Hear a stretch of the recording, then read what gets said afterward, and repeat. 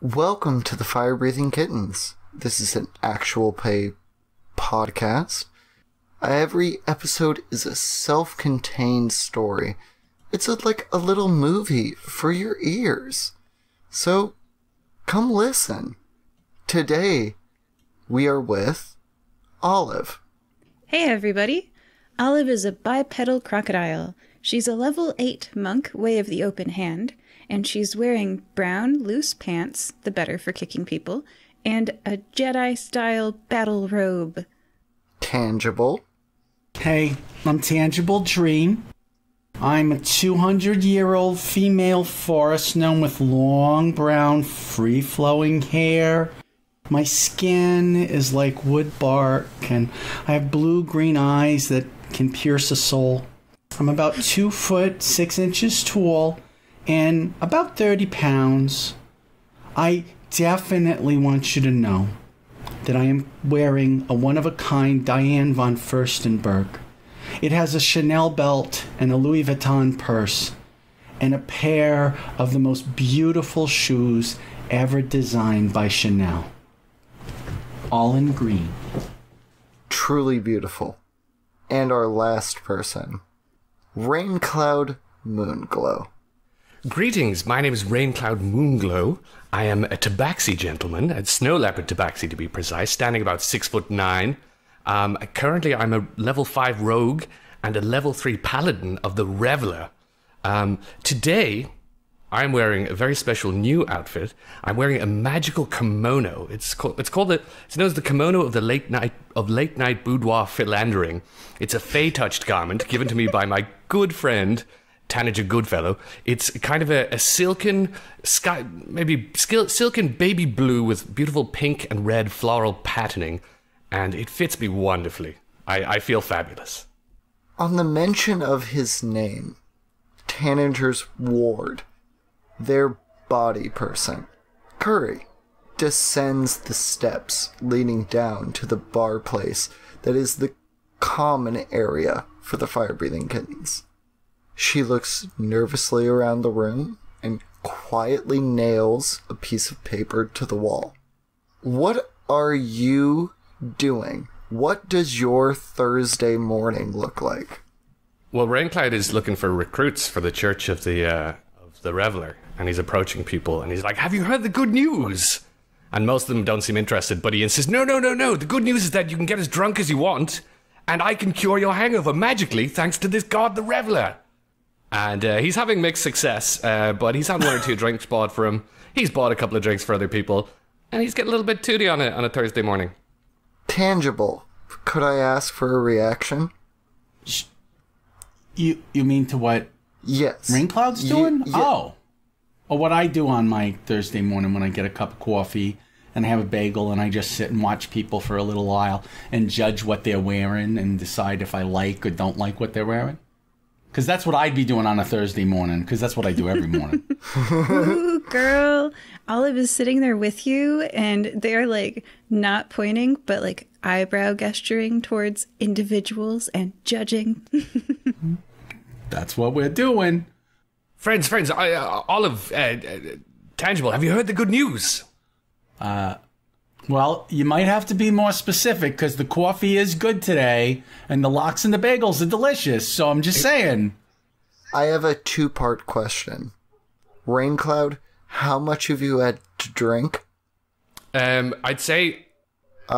Tangible and Olive, do you notice how much Raincloud has had to drink? I've had... Is this a commonplace thing that happens?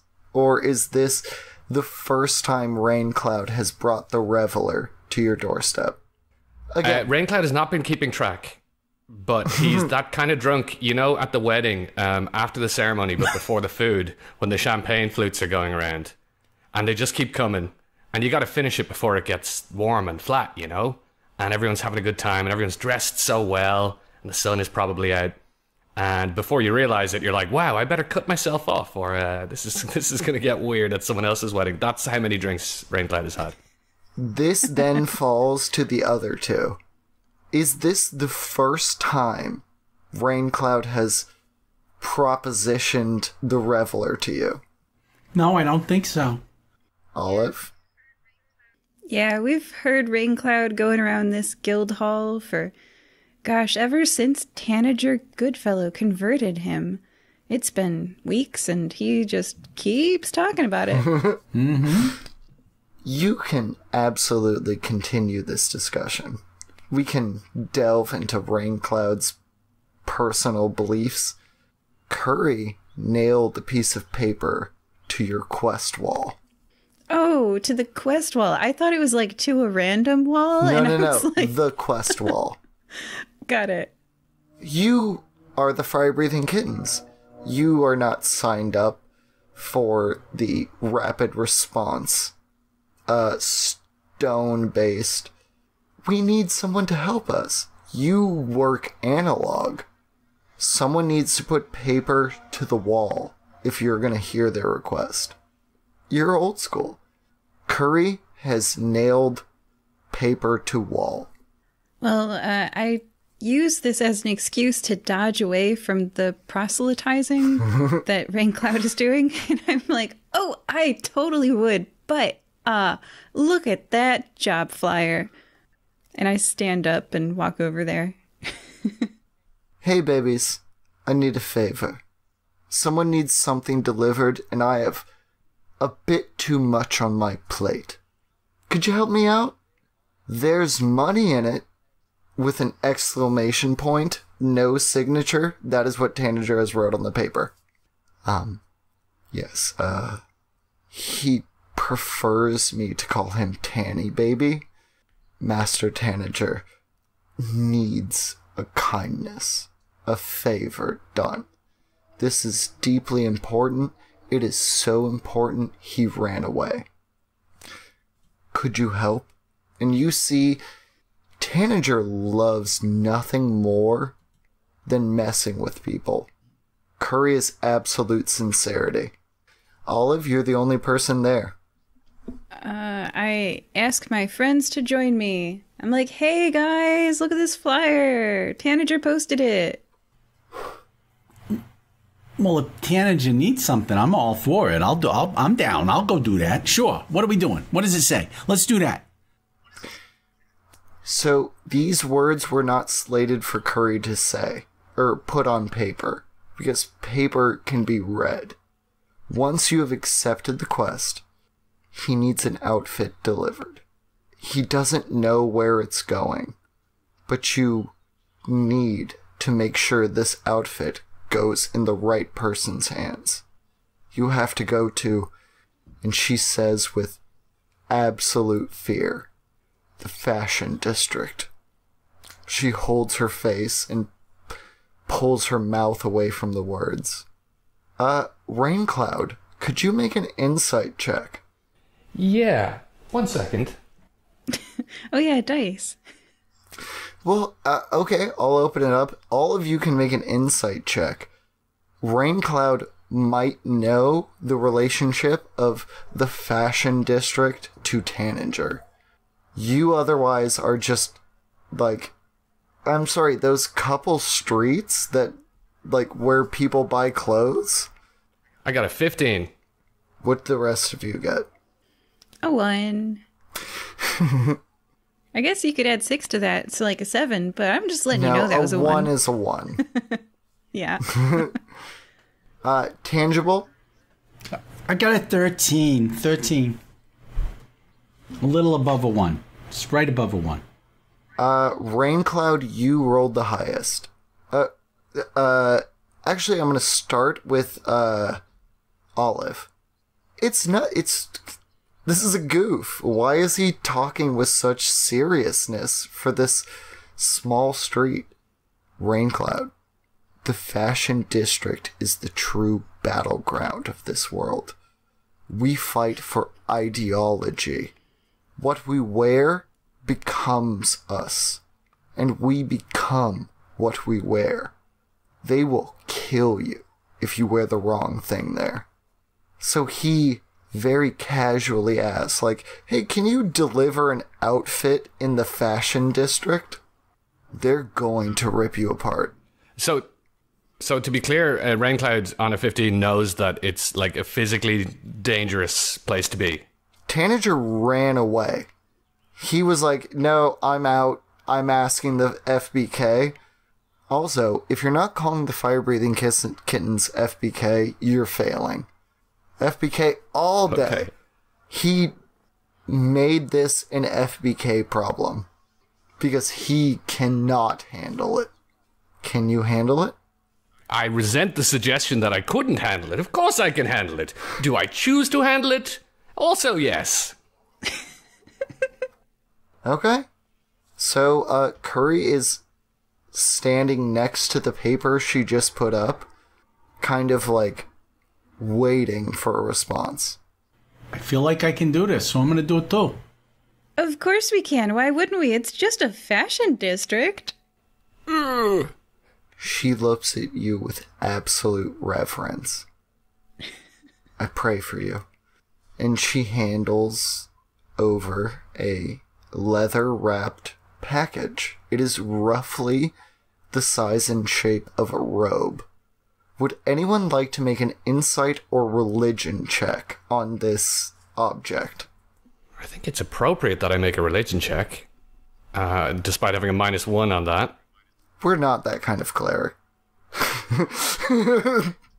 We're not. No, but I still got a 14. What did the rest of you get? A 9. I got a 9. I don't think Olive would be concerned. Like, it's just a package. It's just a fashion district. Meh. You all get that vibe. For some reason, it is scary, the idea that you need to bring a robe no less than 5 miles away. You just have to walk a piece of clothing. This is the easiest job potentially you've ever done. Or is it?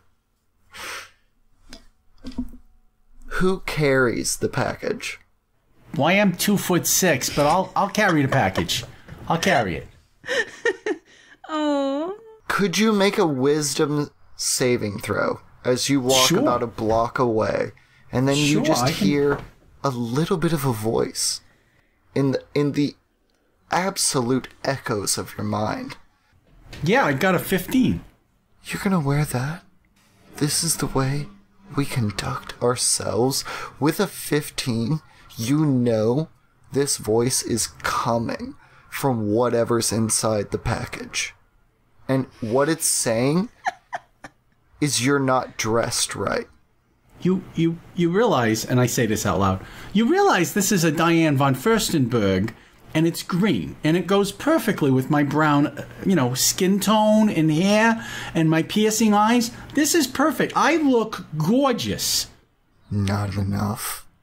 The gravelly words are spoken only to you.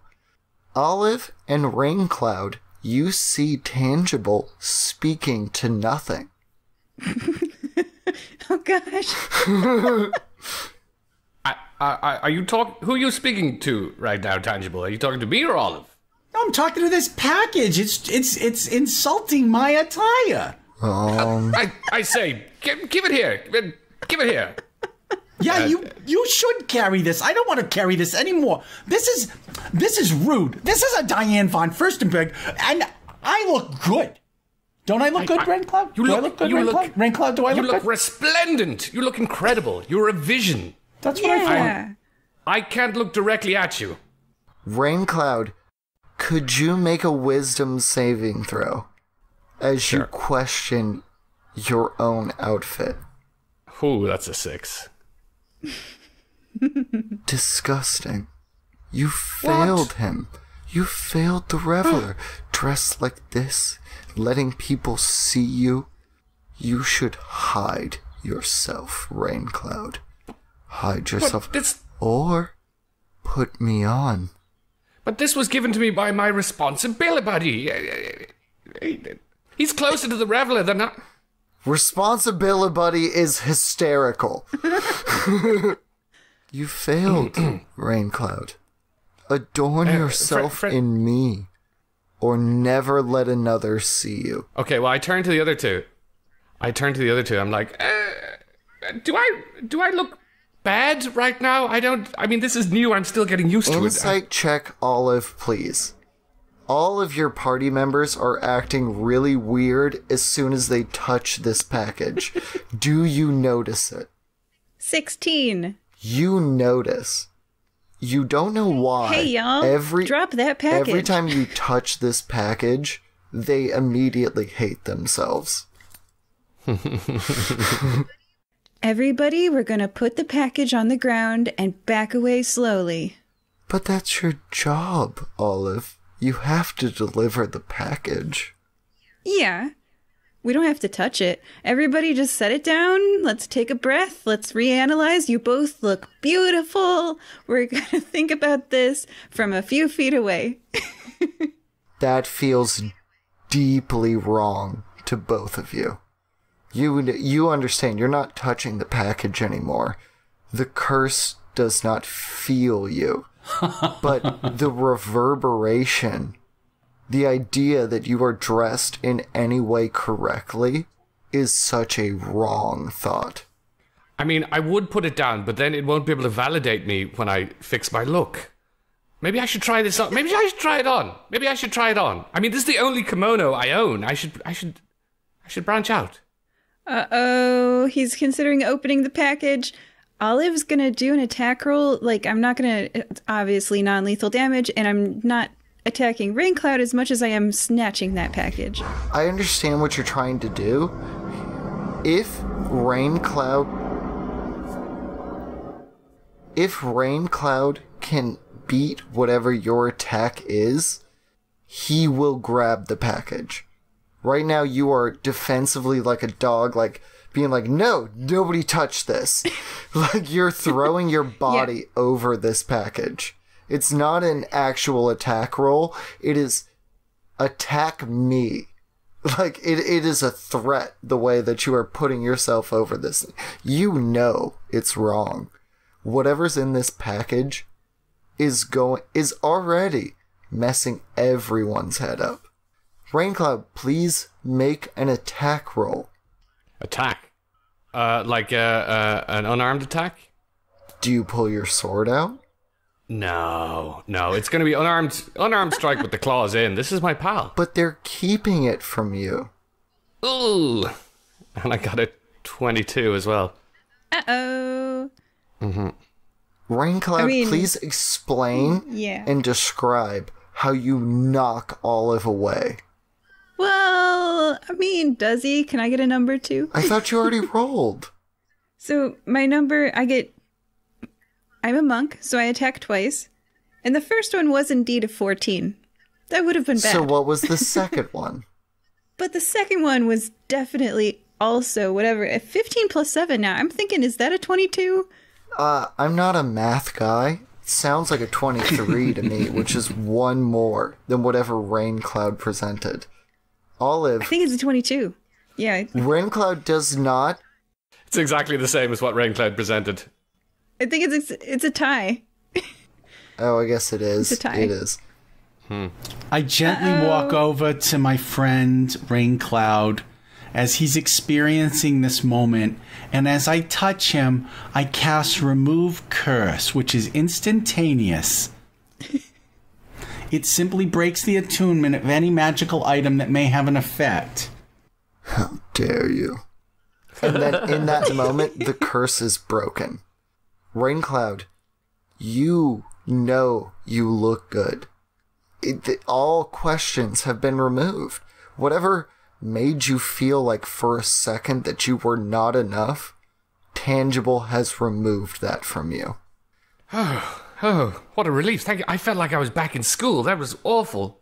I am enough. I am good enough. Whew. I grab the package and start running down the street. Oh, dang! Tangible! No.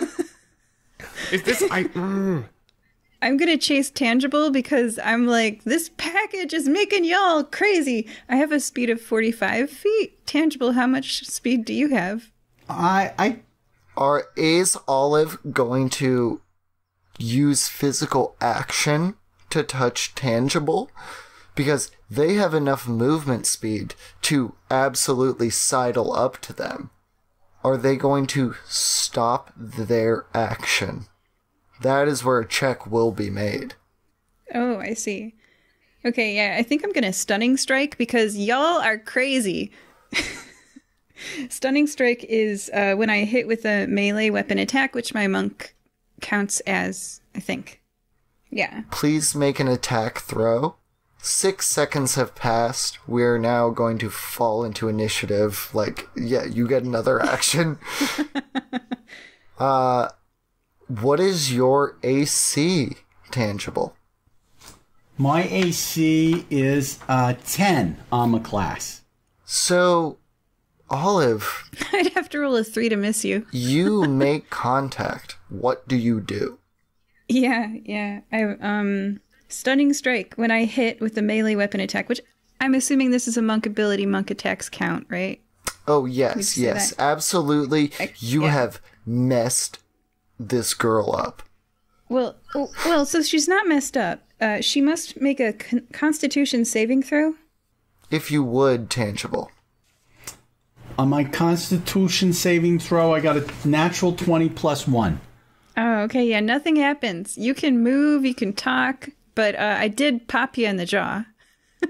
So could you describe... So you straight up popped her in the jaw. That was the way your stunning strike was displayed. Well, it can't talk. Something hit your face, right? Hmm? Tangible, you've been punched in the face by your party member. I feel that, and I imagine she must be cursed too, so I cast Remove Curse on her as well. You have wasted a spell slot. I feel this is true. Olive is the only one who is not cursed. You hear a voice in your head, Tangible. I think I knew that. Where are you even going? Tanager did not give you a destination. He asked simply, can you make sure this outfit goes to the person who needs it? Where are you running, Tangible? Well, I was gonna run somewhere where I could put it on. You survived your attack.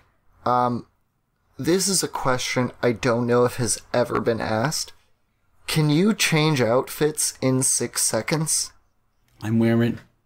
Can you take one action to absolutely change what you're wearing? Or do you need 12 seconds? Because that gives Olive an option. She's following you. She just punched you in the face. Yeah, okay. I do. I dropped the dress. It's a fluid movement. I practiced it many times. I dropped the dress. I am standing naked. I'm wearing the shoes, of course, because, who would I be if I didn't keep the shoes on? Gross. And then I quickly put on the robe. You open this package and you are overcome with blinding white light.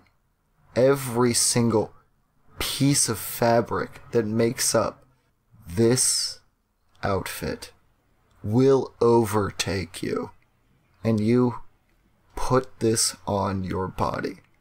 And I'll look good, you're saying? I'm going to look good. Yeah? You look like me. The outfit overtakes you. I look pretty. I look pretty. Make a wisdom saving throw. Oh, if it had to be someone, at least it's our wizard. 18. You understand that a magical object is to take your consciousness. I wear you. You do not wear me. You are a mannequin. You know this is a falsehood. This is just a magic item trying to make you small. But you see the desires of this magical item. Okay. What does this look like to the rest of us? Nobody, maybe Olive might see. Raincloud, you did not follow, you did not attack. You are the most distant to Tangible. Okay. Well, I'm going to start following now, anyway. I'm going to try and catch up, because they've stopped. Okay, well, I'm going to go ahead. I'm gonna go ahead and cast Remove Curse on myself. Tangible, take your action. Then Olive gets a skill check. And then maybe Raincloud gets to see something. But please, Tangible, go first. I'm gonna do a Remove Curse on myself. I rolled a natural 20. What? Wizards! Yes! Nice. You could remove the curse, but with a natural 20, you see the curse. You see this object. You could make it go away in an instant, but the only thing that this object wants is to be worn. Do you dissipate the curse? You will effectively kill this magical item. You know, I am a true wizard. I believe in magic. I believe in the sanctity of the arcane. I believe that we should always try to keep magic items in the world unless they are cursed. And then, if they're cursed, I think there's a place for them to not exist. And so, I feel compelled to destroy it, even though I'm gonna cry because this happened, and I don't feel so good about it. But I did. I'm wear gonna me. remove the curse. Just wear me, please. You remove the curse. Remove the curse. I want to be pretty. I can make you pretty. Tangible, please. Don't kill me now. I gotta kill you. You see a moment where this outfit looks at you and says, I want to be worn. You don't know where you're not the mannequin. You know with a nat 20, you can kill this and remove a bad thing from this world. Or could you make a good thing by delivering this outfit to the person that needs to wear it? I need to be worn.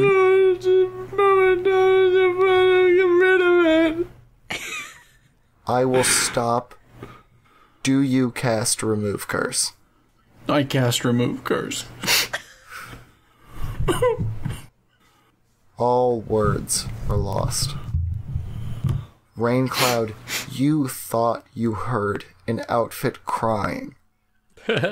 Olive, you know there was something talking to Tangible. Good or bad or otherwise, it has been removed. Oh. Like a Tide pen on a stain, Tangible has bleached away whatever this outfit was. Raincloud, could you make a religion or insight check? It's probably going to be insight now, to be honest. Yeah. Oh, you never thought I could make you care about an outfit. I'm holding my face in my hands, jaw dropped. Yeah. That's a 16 insight. It's still there. The outfit exists. It maybe is now out of fashion. Okay. But it's right there. What was lost by removing the magic from this outfit? You still see it. You still react the same way. This is the tenets of the Church of the Reveler. Are we an outfit to be worn, or do we wear the outfit? And you look at it. It's right there. Okay, well, Raincloud, I suppose, arrives on the scene, and I think the first thing he thinks is that Tangible is crying because she's been insulted by the garment. But that doesn't necessarily... Yeah, that squares with him still seeing it kind of there. Tangible, what's the matter? You look wonderful. Your outfit was gorgeous. Don't listen to this thing. It's cursed. You look at... Now all glory has been lost to this outfit. It is merely a strip of fabric sitting in a dirty alleyway. But it affected you in a moment. Are you okay, Tangible? I'm in an alleyway and I'm naked and I'm not pretty and I killed a magic item that could have been good, but it was bad and I don't feel good. Well, Raincloud takes off his kimono deftly and puts it around her shoulders, and then kind of gathers up her clothes and folds them, and then I suppose takes a look at the magical robe and. I don't know, in one... So I'm realizing it doesn't look special, but also that it's still magical, and that it's out of fashion. Is that what my insight got me? It is no longer a desirable piece of fabric to adorn yourself with. Okay, well in that case, Raincloud picks it up and he kind of holds it up. Tangible decided that this is out of fashion. Okay. Well, Tangible, my mother used to always say, it's not the clothes, it's the hanger, you know? I mean, does that make sense? I love you very much, Raincloud, but you know as well as I do that art in any form has value and that we should always be good and true to art.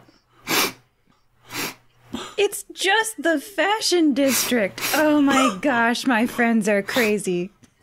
You have never been affected by this curse. Olive is the only one who has not been touched by this cursed fabric. Olive, look, you dress marvelously, certainly very practically for the job, of course. Your look is working for you. You know, I've only recently really gotten into fashion, and I get why you don't get it, you know? But just you have to realize that for people like myself and Tangible here, it's more a way of life. It's art. It's an expression of the self. We may need a moment. All right, I won't yuck your yum, but I don't understand what's so delicious. I'll say that. No, and sure. I mean, this thing. I mean, it's a bit of silk twists itself in wind, subtly destroyed by the sewer water of it all. You watch this bit of fabric die away. What could it have been? But you hold it in your hands. You look at it, Olive, like nothing. Raincloud sees the possibility. Tangible was touched by this fabric. It touched me! I put it back in the box, and I'm like, all right, guys, ready to go deliver the package? Like, yeah. I mean, maybe they'll pay us more that we remove the curse from it. I mean, you pay good money for that. Yeah, I think we're still on track for a great adventure. I see no problem with this. It's easier to transport now. Let me just wring some of the sewer water out of this part of it just here. The silk is not bearing up well to that. The silk is not bearing up well. I'm dying. Oh no. I need to be worn. Oh, it's still talking. God. It is the death throes. This is the last words this thing will ever speak.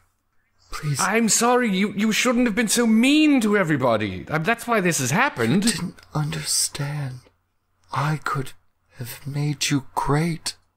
I could have done so much. And that's exactly what Tammy Duckworth said when I was going to join the cheer squad. And then she went and stabbed me in the back. I've had enough of the likes of you. And he angrily kind of stuffs it back in the package. I can't stand that witch, Raincloud. I hope you get some revenge. So you have this dead fabric in your hand. Do you go to the fashion district? Absolutely. Because it's just the fashion district. And this was just a weird box my friends are way too sensitive to, so I'm going to carry from now on. Insight checks, everyone. Olive is blissfully ignorant. Do you see the eyes that are laid upon you as soon as you enter the fashion district? Everyone has to make an insight check to even know that they are noticed. I rolled a natural 20 plus 1, You're beautiful. So I already knew. You wear sadness like the most beautiful wedding dress. With a natural 20, you see them see you, and you look at them right back. No one will look at Tangible like a failure. You know I have a real serious desire to buy some new clothes, though, right? Well, you're in the fashion district, baby. I presume you changed back. I assume you changed back into your clothes and I'm wearing my magic kimono again. That's a 15. With a 15, you have a less emotional effect. You're a rogue. You're being watched. After adding 6, it was 10. Olive, you're doing fine. All of these fashion people are jokes to you. You wear your battle sarong, and it functions, and it serves a purpose. That is what clothes do. Absolutely. And until they got holes in them, what's the problem? I don't even know where to start with that. Okay, so for example, this is magical silk. If it were normal silk, one hole in it and that's it, it's done forever. It's magical silk, it'll heal itself. Okay, so you appear to be wearing some sort of a burlap, a very hard-wearing fabric. And it really, I mean, it does contrast your wonderful lizard skin beautifully. I mean, it's rough, it's textured, you're casting shadow, there's light. I love it. Just try to maybe just hold yourself a little more like, imagine you're hunting down a chicken. They're watching but you're the coolest, Tangible. You're the coolest lizard girl in the world while you're doing it. You're stalking through the streets and all these people staring at you. They're chickens right now. They're potentially your lunch. And you're a tiger you're a big lizard. But yes, you're a snow leopard and you're stalking through the mountains. And they're watching you, Tangible. I think Olive's back straightens because that's like a good pep talk. That's right.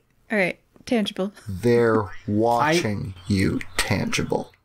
You need to be high fashion.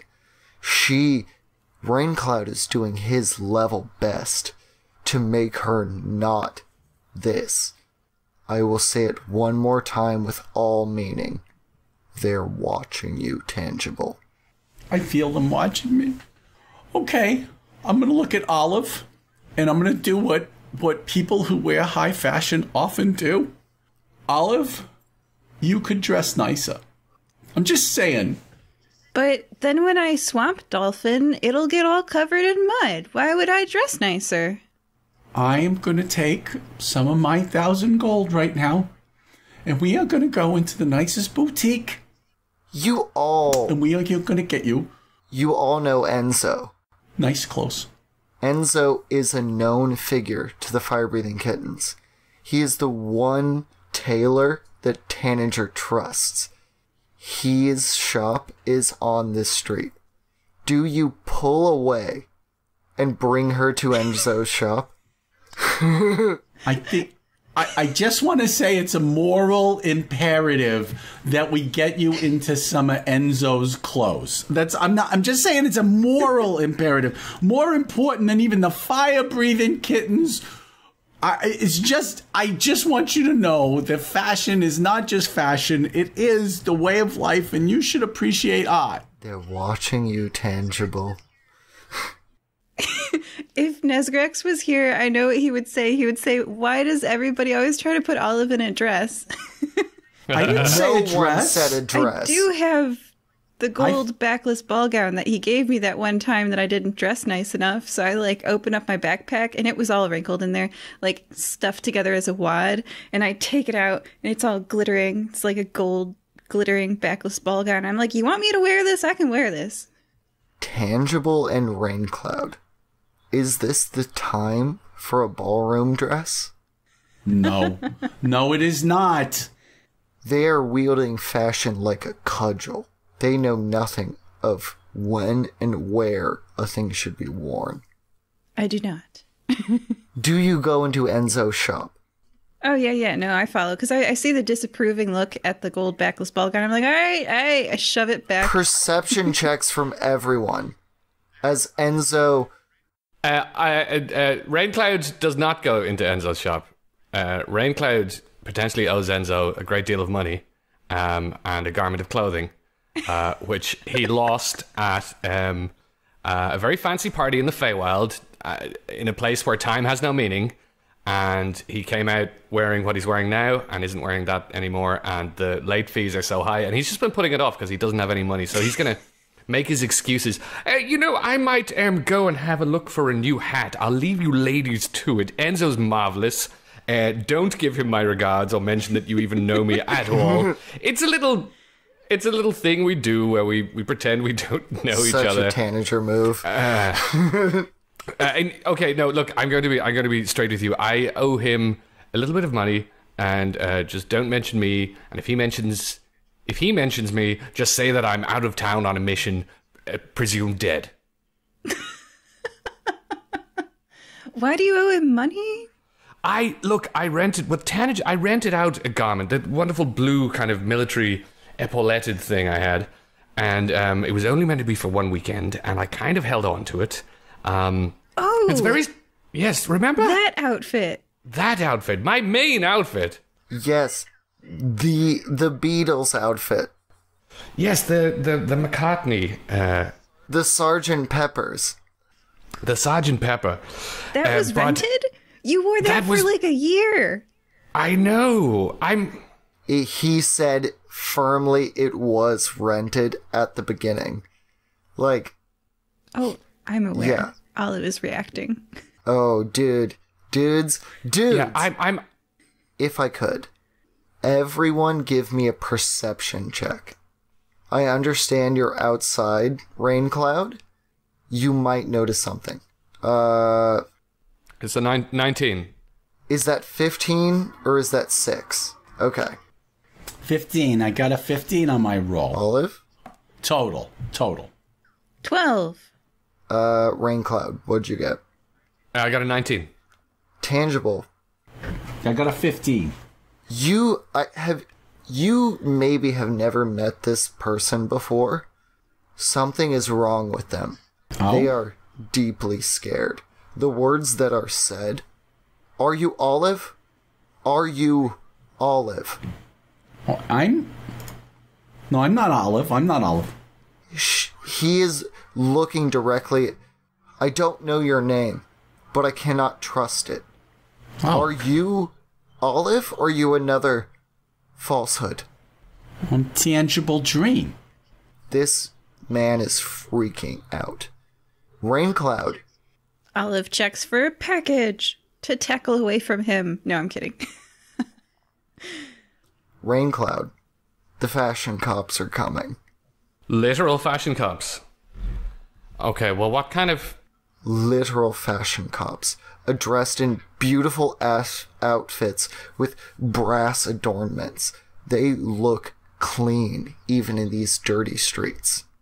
And you know, they're coming for you. They walk with absolute purpose, with no other direction than wherever the package is. Oh, wait. Who has I'm holding the package still, am I?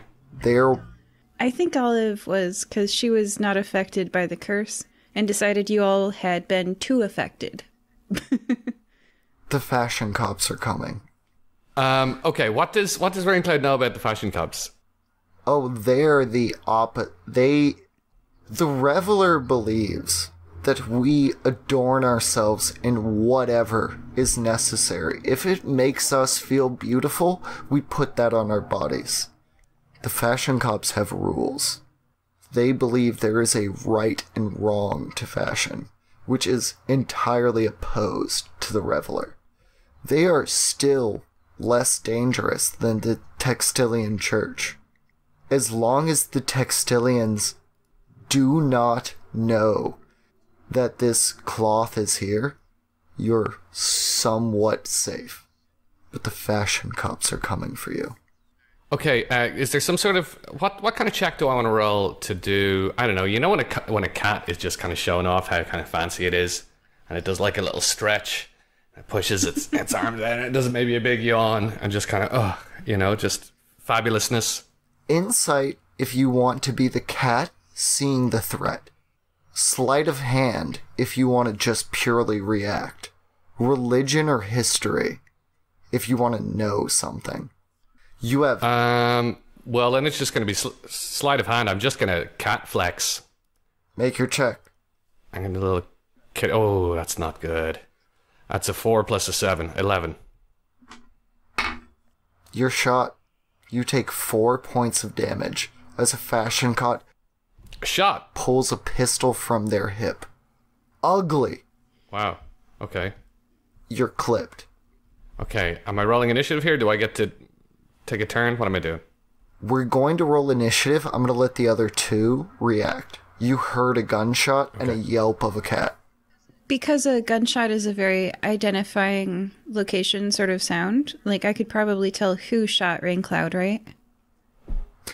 Yes, you could look through a window and know. You don't know the actual person, but you see the fashion cops walking down the street, and they are suffering no fools. Okay, so like I know that it was them. Raincloud made a bad move. Yes, and they reacted. Okay, and how far away is the shooter from me? You would have to get out of a building. It may only be 15 feet, but it's effectively difficult terrain. It will take one full movement action to get out of the building, and then another full movement action to engage the combatants. I step of the wind, so I can spend a key point to take the disengage or dash action as a bonus action on my turn. Damn. So I can bonus action to... So basically, like, I move 45 feet, and then I move another 45 feet, and then I can... You're outside. You see the smoking gun of the person who shot him. Yeah. Freeze. Your outfit is disgusting. Don't make this worse than it has to be. Okay, so I still have my action, right?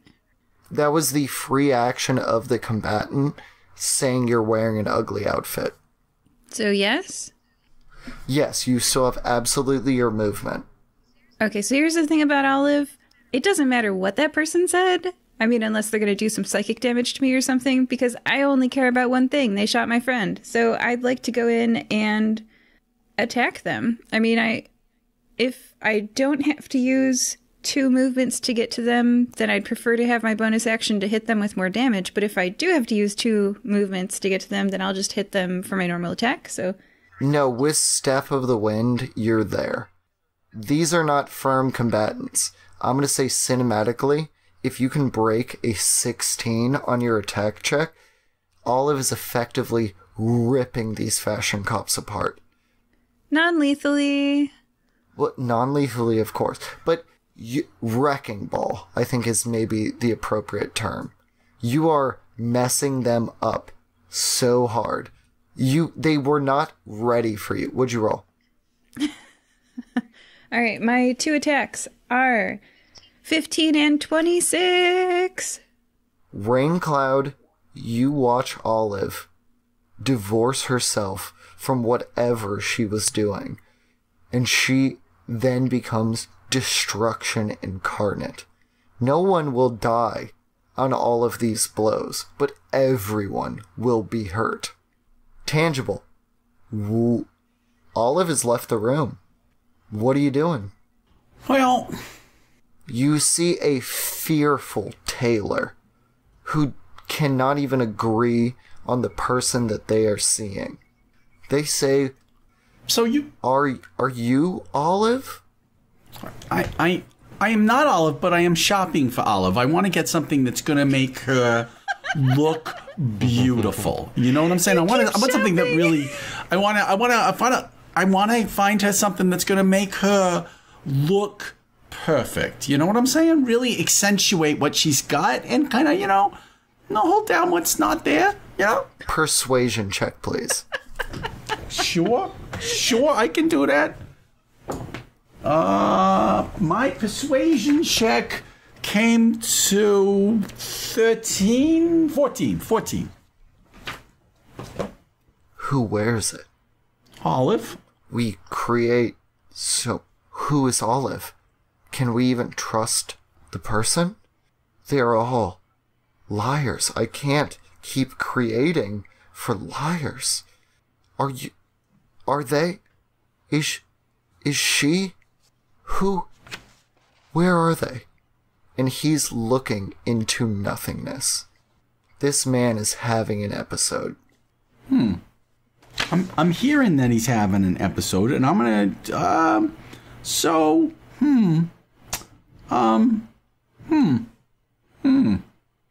okay. All right. Well, crap. I don't, They're out there. But who are they? I cannot create unless I trust the mannequin. Where are they? There are people, beings that are replacing us. How do I clothe a replacer? You have no idea what he's talking about, Tangible. no, but I'm experiencing something I've experienced a couple times in this day, and I gain a moment of clarity, and I just simply burn a 4th level. I can't believe I'm saying this out loud. I'm burning a 4th level spell slot to cast the 3rd level spell Remove Curse. As I gently touch this man on the arm. Tangible, I will give you a perception check at advantage. Your spell does not find purchase. Okay. This man is not cursed. They are fear. Okay. Well, the spell, just so you know, was at a 27 with the advantage. So whatever I learned, you can share it with me. If I have any insight from that. Something is happening. No magic has touched this man's brow. Whatever is making him afraid is non-magical. Something is happening, Tangible.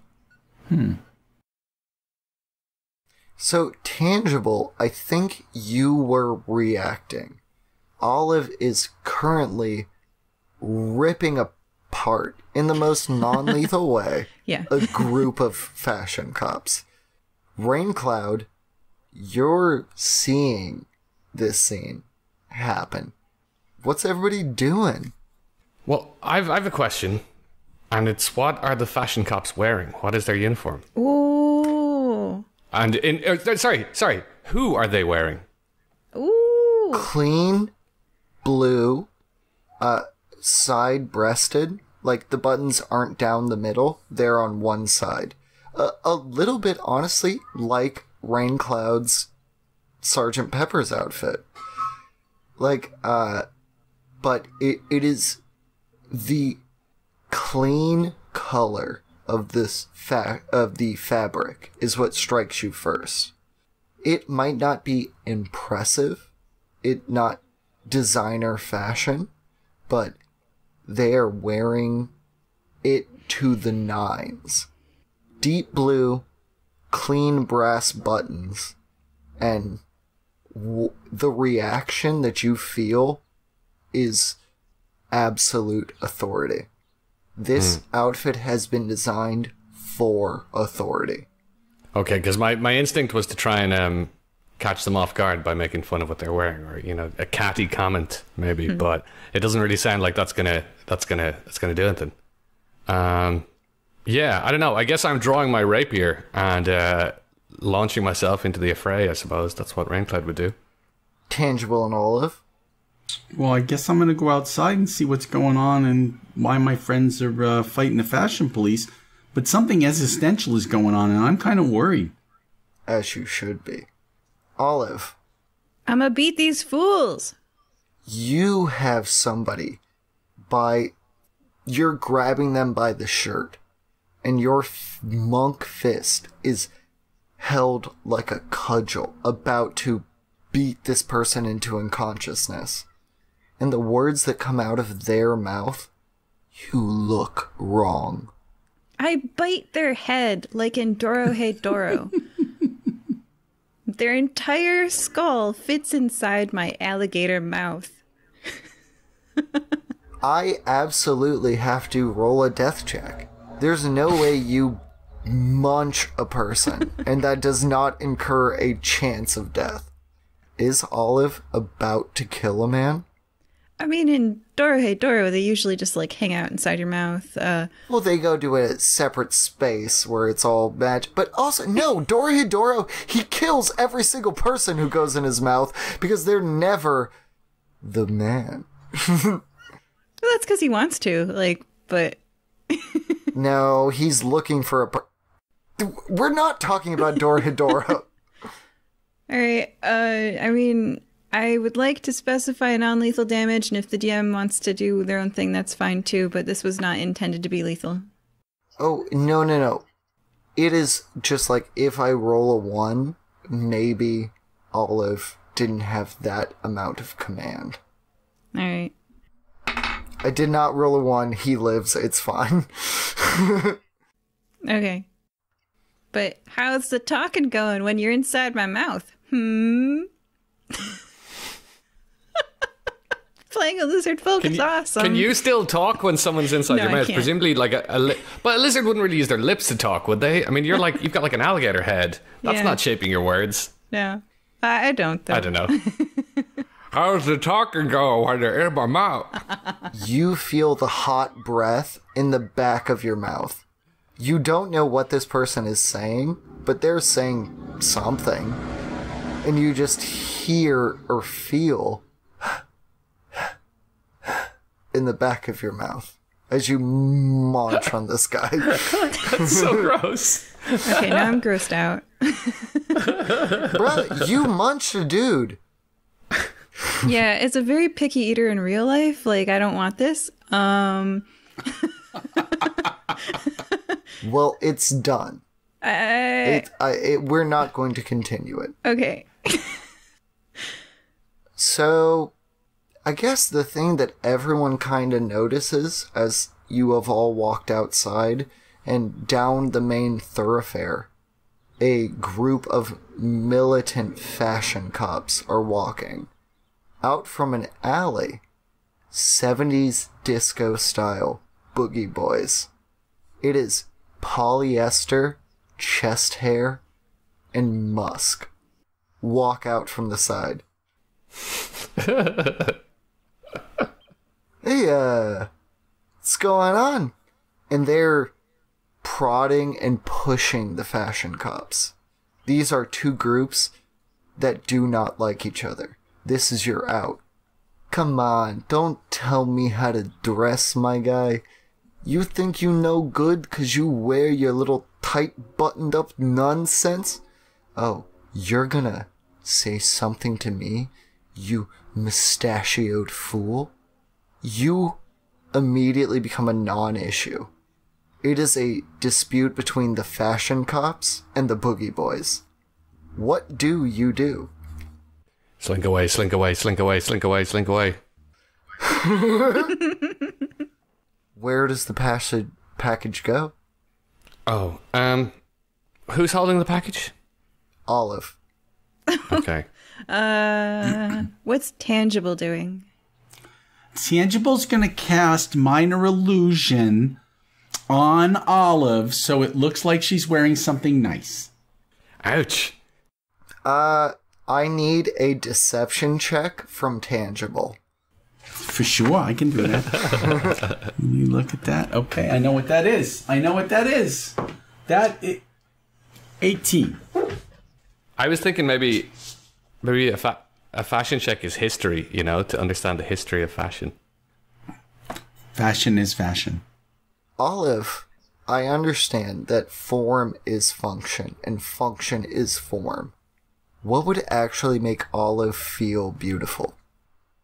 So this is not an outfit, it's a fabric thing, but I'm going to go with thick, stiff fabric because it's smooth and she has scales, and any curvy lady knows that a certain amount of smoothness is pleasing to the eye, especially over a little bit of bumpy bump.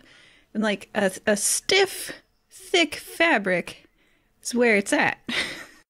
Tangible beauty comes out of your fingers, and as soon as it touches Olive, it turns to hard, coarse fabric. That is what beauty is to them. It's okay. Your... I just want it to be in a Hugo Boss design with pinstripes, and I'm totally fine whatever the fabric looks like. It is a discussion if Olive looks good in pinstripes. I'll allow it. But, yeah, Olive, you are clothed in a different cloth. My friends have gone crazy. I have a person's head in my mouth and they're changing my clothes. He just got shot. Bruh, this is what a level 9 encounter looks like. You can't just keep throwing goblins at everyone. You have to go with the mind. So, yes. Can we get out of here? I have been shot. I wouldn't mind maybe dealing with that. I'm mainly worried about getting blood on my kimono. These disco-clad thugs are fighting the fashion cops, providing you an exit if you so choose.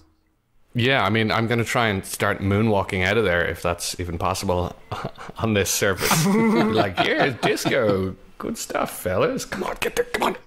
Olive, Tangible, come on. Plit. I follow. I run after. I spit out the person's head. Gross. And I follow. In pinstripes. Thank you for not murdering me. That was the most non-lethal bite I've ever had in my life. You are an absolute kindness, thank you. As you throw out this munched person who did not die, and maybe will live a better life for this. So, you three find yourselves in an alley. Olive, you hold this dying relic of something magical. You don't know where it goes. Tangible, you watched a tailor be broken. And Raincloud, why are you even here? I mean that not as a question, but as a true statement of the soul. Why are you here? There's a reason that all three of you have been brought here. And then, again, your eyes can't help but look at this dying bit of fabric. I mean, I get the strong feeling that we need to deliver this. Tangible? Well, I agree with you 100%. I was wondering if we could just, take a 10-minute coffee break. I just want to recover a spell slot that I burned and see if we can, regroup in ourselves. Here. Spill a bit of coffee on me, please. I would kill for a cup. You all see this outfit speak. Olive drops the box. I'm gonna go out on a limb and say that was creepy. I'm just gonna say that was creepy. I want to be on a record that of the things that have happened today, that's up there in the creepy. You hear? I think we can all agree upon that. Yes. I wonder, should we? Hey, so you said it's a what is this garment? A bathrobe or something? Could you make a history check, please? A history, okay. Or anyone can make a history check. Please break a 16. I'll see what 12. I can do. I want to talk to this thing. I did not break a 16. I got a 13. Olive? Also a 13. My history's very good. This is an outfit of someone. You don't know where or why it has appeared, but all of you know with your middling checks, this was the last thing someone wore. These are death robes. So, the question is, who wears them next? I say, magical robe. Hello, I am Raincloud Moonglow. What is your name? I can vouch for him. He is Raincloud Moonglow, and I will vouch for him. Just saying. I am the truth. Okay. I am what you adorn yourself with. I am what you decide me to be. And then a pitiful cough emerges from this bit of fabric. It is dying. Tangible made sure this happened earlier when they removed curse on a cursed object. Was the curse bad? Or was it just simply a curse? Okay, maybe we can help you. It sounds like you're dying. Wear me. Wear me. Wait, what's... No, who... I need to be worn. Who is your ideal mannequin? The Weaver. Who is the Weaver? I don't know. I have no eyes. The person who wove you? The person who created you? No. The Weaver, the one who continues to create. There is Weaver, only okay. one is clothes. What we choose to put on our bodies, that is our choice. Our absolute, I need to be worn. Well, you know, it's nice to know your place in the world. So you've got that going for you. None of us are going to wear you because you're very mean and nasty when we do. Is it Enzo? Is Enzo the Weaver? I do not know names. Ugh, okay. I only know touch. When I am worn, I know I am worn. What did the Weaver feel like against you? Creation. True creation. Yes, but no, I mean physically. I mean, are we talking skin, fur, scales? Or woodbark like me.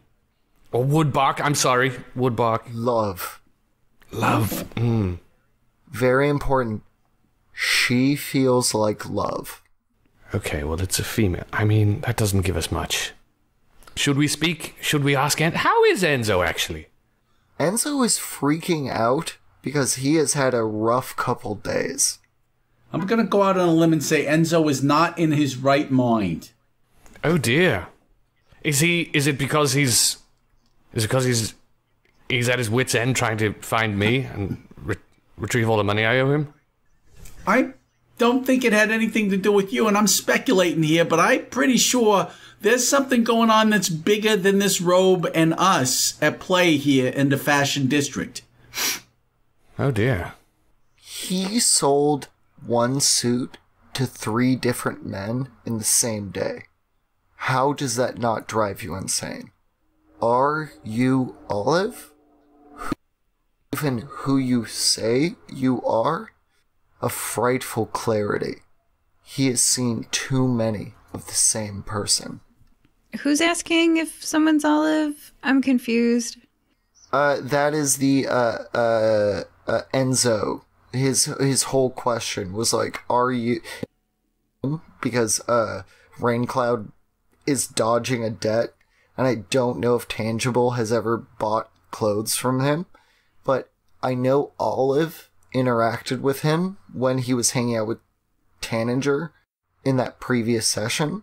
So Yeah, so like he fitted me for clothes. I'm super confused because he knows who I am. So I thought that was a tell, like when someone says the cops are after you, but like in a super secret way because the cops didn't like my fashion. So I interpreted that to mean like Olive Hyde, because he's had you know that scene when someone's standing up on a pedestal and the tailor's like feeling all up and down their legs, like and like getting their measurements? Like he knows me. So hence the question. He knows you. Are you Olive? I'm so confused. Maybe Olive. Can I roll to see if Olive understands what's going on? Because the player doesn't. Yes. Perception check. Okay, Olive's smarter than I am. Or investigation. That's a natural 20. He doesn't trust that you are who you say you are. The question is, are you Olive? Are you the person inside your chest? He sees you, and he does not trust what he sees. He's asking you very literally, are you Olive? Well, let me check. Looks at scale color. I'm not lime. I'm olive. Hey, they named us after our scale colors, so they could tell us apart. You have That's to me. Fashion is dying. The textilians, they come for us. They want us to be gray. We will not be made gray. In you see he is speaking with, like, a little bit of emotion. He actually believes you are Olive. We will not be made gray, Olive. But they hide. They hide themselves in our own skin. They're there, and no one sees it. He's talking like a crazy person. He's just talking nonsense. No one can live. But this particular brand of crazy is something that Olive has experience with, because Satara died. And Satara died to a shape changer. So He is speaking of with your nat 20. yeah. He's talking about shape changers. That is why he doesn't trust her. They create a fabrication. He does not trust his own eyes. I get where you're coming from, because Nulasag was a changeling for like 3 months there. Our guild leader. Yeah, and then when we figured that out, it was because Zatara died, because a changeling killed her. So I do get where you're coming from there, Enzo, and I pat you on the shoulder, and I guess I don't currently have any policies in place for how to tell whether or not my friends are shape changers. So I look at them with like a raised alligator eyebrow, and I think for a few seconds. It's the fashion. Raincloud is standing there, and his hip flask is empty, and he's kind of holding it up and looking up inside it, one eye closed. You can tell it's him. We cannot hide our desires, our fashion, what we wrap ourselves with. That is the truth. And you see, before he doesn't die, but he passes out, his last words, fashion is truth! My opalescent beetle friend! And I catch his shiny white, yellow, and blue and pink body as it crumples to the ground. Oh, that's right. Enzo Aristroop is an opalescent beetle man. Adorn yourself. Oh yeah, you've been talking to a bug this whole time. Adorn yourself, Olive. I feel like at this point, Raincloud is like peeking in the window to see what's going on, and if he notices Enzo collapsing, he's going to go in and see what's up. Yeah, I got confused because I thought we were in an alley. I thought we were in an alley as well, but then we started talking to Enzo, so... I was like, what? Yeah, alright. He's in an alley next to his shop. Oh, Okay. got it. Okay. Yeah. And he obviously hasn't recognized me. He does not have the ability to have recognition anymore. Okay. Okay, well, I've got healing spells. Can I try and, like, revive him, or do I have any healing spells? Well, this is a very interesting question. Wait, no, I don't. No, I've got lay on hands, though. Does a healing spell restore the soul? When this man is having a bad day, does an actual healing spell fix that? Maybe not. Here's something, though. My divine sense as an action allows me to detect good and evil. So maybe, do I get any sort of evil mojo coming off him or anything like that? Oh, you feel it's not coming from him. It's from the destruction of fashion. People around you are deciding what's right and wrong, and that's not what the Reveler believes. We live our truth. There is evil seeping out of everything in the fashion district. Okay, and would Raincloud recognize that this is just the way the fashion district is? I mean, I think he's been there before. Or is this some different new type of evil? Or is it what? Or is it just his new connection with the Reveler allows him to see it? The third. Your new connection to the Reveler. Like, yes, you might have been here before, but this is the first time you see it. Okay. Well, my first thought is, like, this kimono is vintage, so I don't feel guilty about that. Yeah, I don't know. I think we need to figure out who to deliver this to. I think we need to, like... Can I lay on hands on Enzo just to make sure he's okay? He is not in any sort of physical or medical danger. Okay. Just can't handle what he's visually seeing. He can't handle the drama. He's just like, Can't handle He's just like Southern lady fainted on a couch, basically. Yes, he has the vapors. Okay, he has the vapors. Okay. He does declare. I do declare there's a moment in time where I cannot handle this. Well, if I know one thing about Enzo, it's that he's always dependent upon the kindness of strangers. So let's bring him back into his shop and like lay him in the recovery position. And maybe while doing so, Raincloud might steal a glance at his whatever you call it, his record book of people who rent things, and maybe deftly flick his claws back a couple of months to the time of that ball and just see what the entry for Raincloud Moonglow says. Raincloud, do you erase your debt? You have the option right now while your tailor... What is the gold pieces integer in the column beside my name? You owe him 30 gold. 30 gold? Oh. I'm sorry. Actually, probably with late fees, you owe him 34 gold. Okay, well, tell you what, I'm not going to do it while he's passed out. I'm just going to leave it for now. Isn't that how it always is when you have this library book and you're like, oh, I have to take this back to the library, I have to take it back to the library, I have to take it back to the library, and then you show up and they're like, $2. And you're like, oh. Yeah. Well, I mean, this wasn't Tales of a Fourth Grade Nothing. This was like, a fancy garment.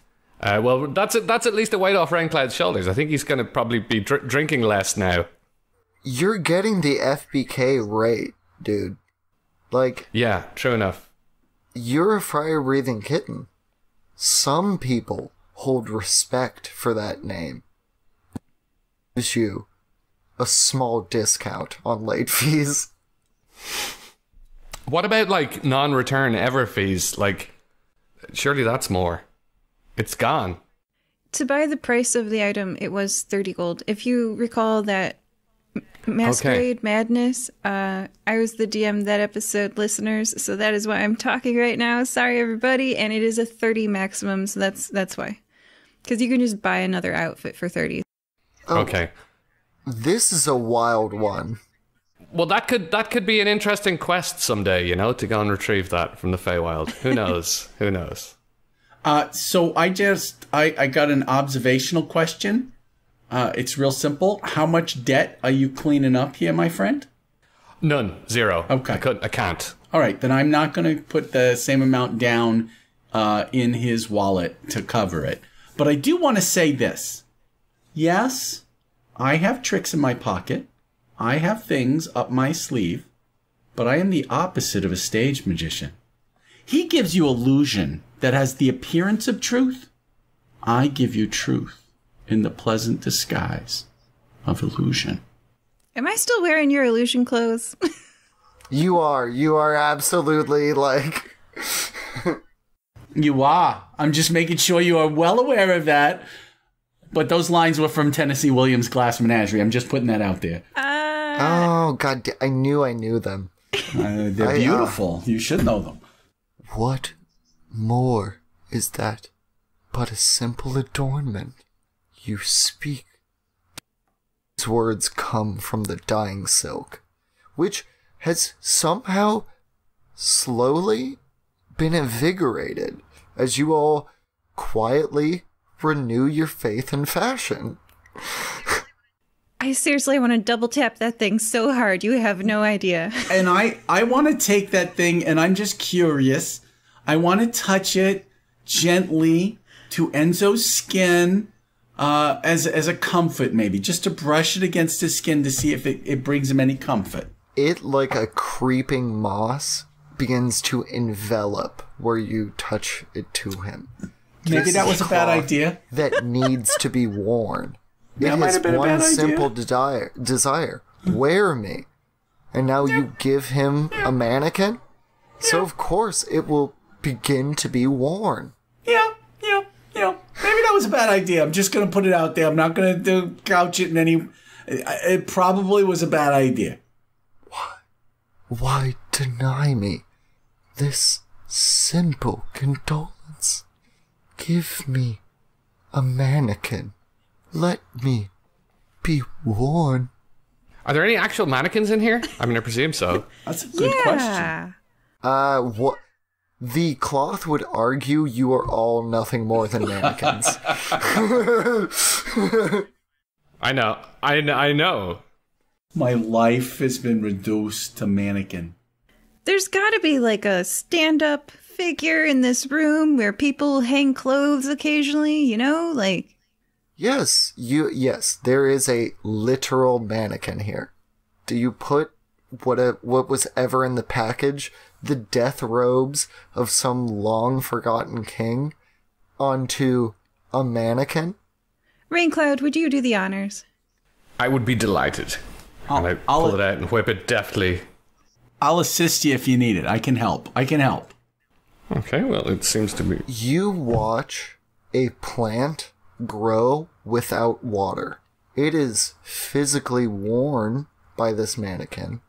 It wraps in all the correct shapes, but there is no soul to sustain this magical item. Alright, guys, so here's the plan. We find someone we really don't like. We're like... right? And then we give them this present. Yes. Maybe one of those fashion police, you know? We just... You hear the fashion cops and the boogie boys having a full-on battle outside to have possession of this object. Are you going to give it to them? Oh my.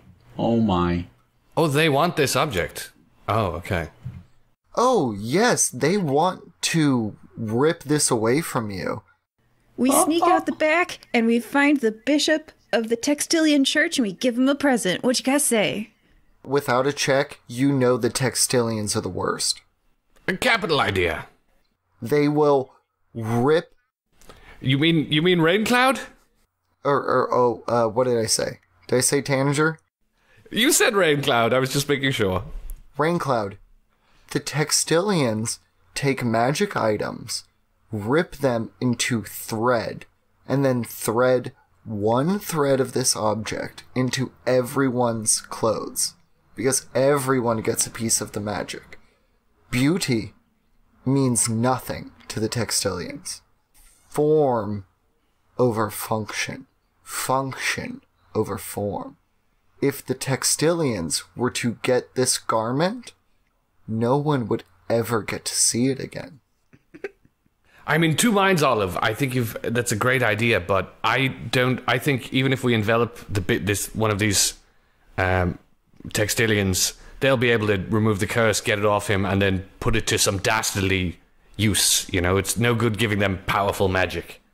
But I like the train of thought you're on.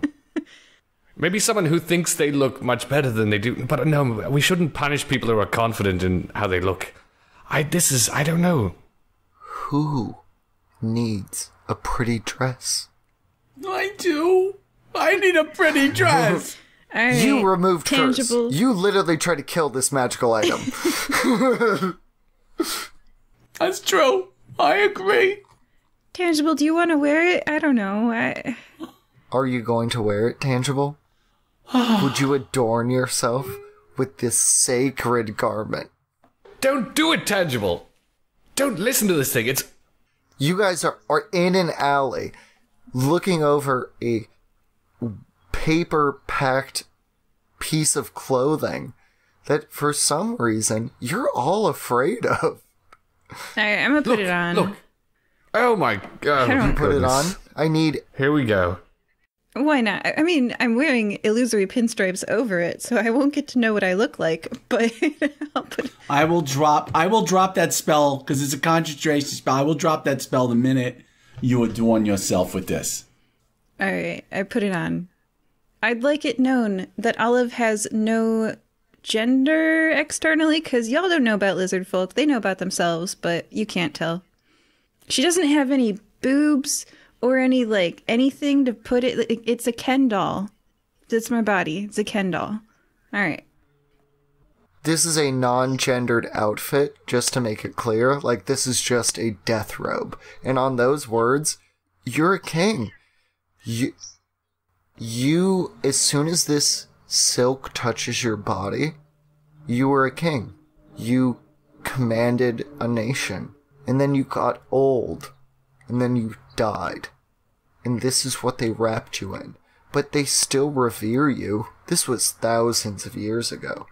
Your name is not known now, but your outfit exists. You are an echo of a king, Olive. You are adorned in regality. Does it, like, take over my mind? No. Well, No. does it? It's another thought in your head. You are both Olive and this dead king. Does that take your mind over? I turn to Tangible and I say, Tangible, I am the once and future King Tangible. Freaking her out for no reason, like I got mind controlled, but I didn't. I'm like, just kidding, it's me, Olive. Hey, what's up? Olive is literally glowing with white light. They're wearing sacred garments. How'd I look, Tangible? How'd I look? They look beautiful. True beauty. This has nothing to do with attraction or any sort of sexual connotations. They are exuding true, comforting beauty. So am I not allowed to go swamp dolphining anymore? Because I love swamp dolphining. That would be a grave crime against human. Look at yourself. My, you're magnificent. Olive, you are also a king. Would a king go swamp dolphining? The king of the lizard folk? Yeah. There is no... You have absolute command over your body. I remove no agency. You just, as you wear this outfit, have another thing in your head. A king. You are both Olive and this long-forgotten dead king. Is that evident to us? What do we see?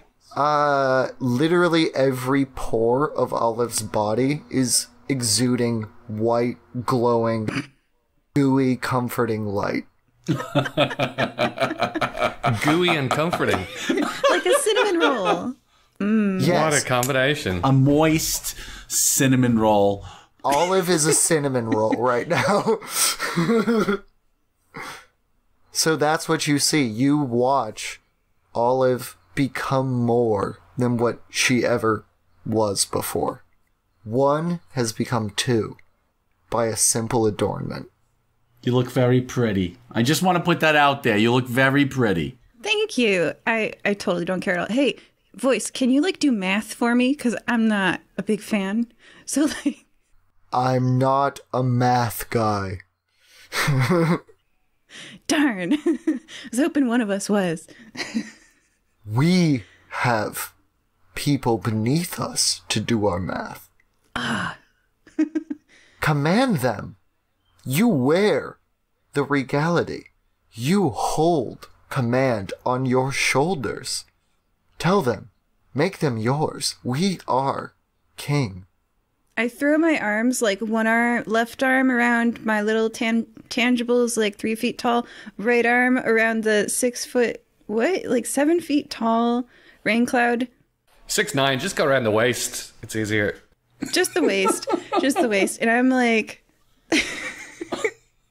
I'm doing like charades right now. I'm like, so guys, the Textilian Church, they're really freaking Enzo out. And they're shape-changing, and they're taking over people's fashion, and they're ripping apart magic items. And you guys seem to like fashion, and those people fighting the streets really do. How do you want to take down the Textilian Church and stop them from our poor Enzo, stop them from messing up our boy Enzo? And then to the robe I say, not command them. Work with them. These are our friends, Robe. Is that the way we rule? Yes. I agree. And I trust us. Yes.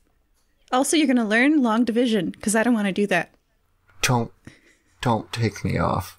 I understand that mannequins need to bathe, but please, I need to be worn. All right, okay, fist bump, little bro. We're going to teach you long division. Keep going, everybody. Textilian Church. Okay, I'm thinking maybe hit them with some sort of fabricated scandal of some sort. I love it. Fabricated. Yes. Maybe spread a rumor that one of them was wearing socks with sandals. Or is that back in this spring? Everyone in the entire fashion district barfs. Oh, I think I've just discovered a new ability bestowed upon me by the Great Reveler. I can make everyone barf now.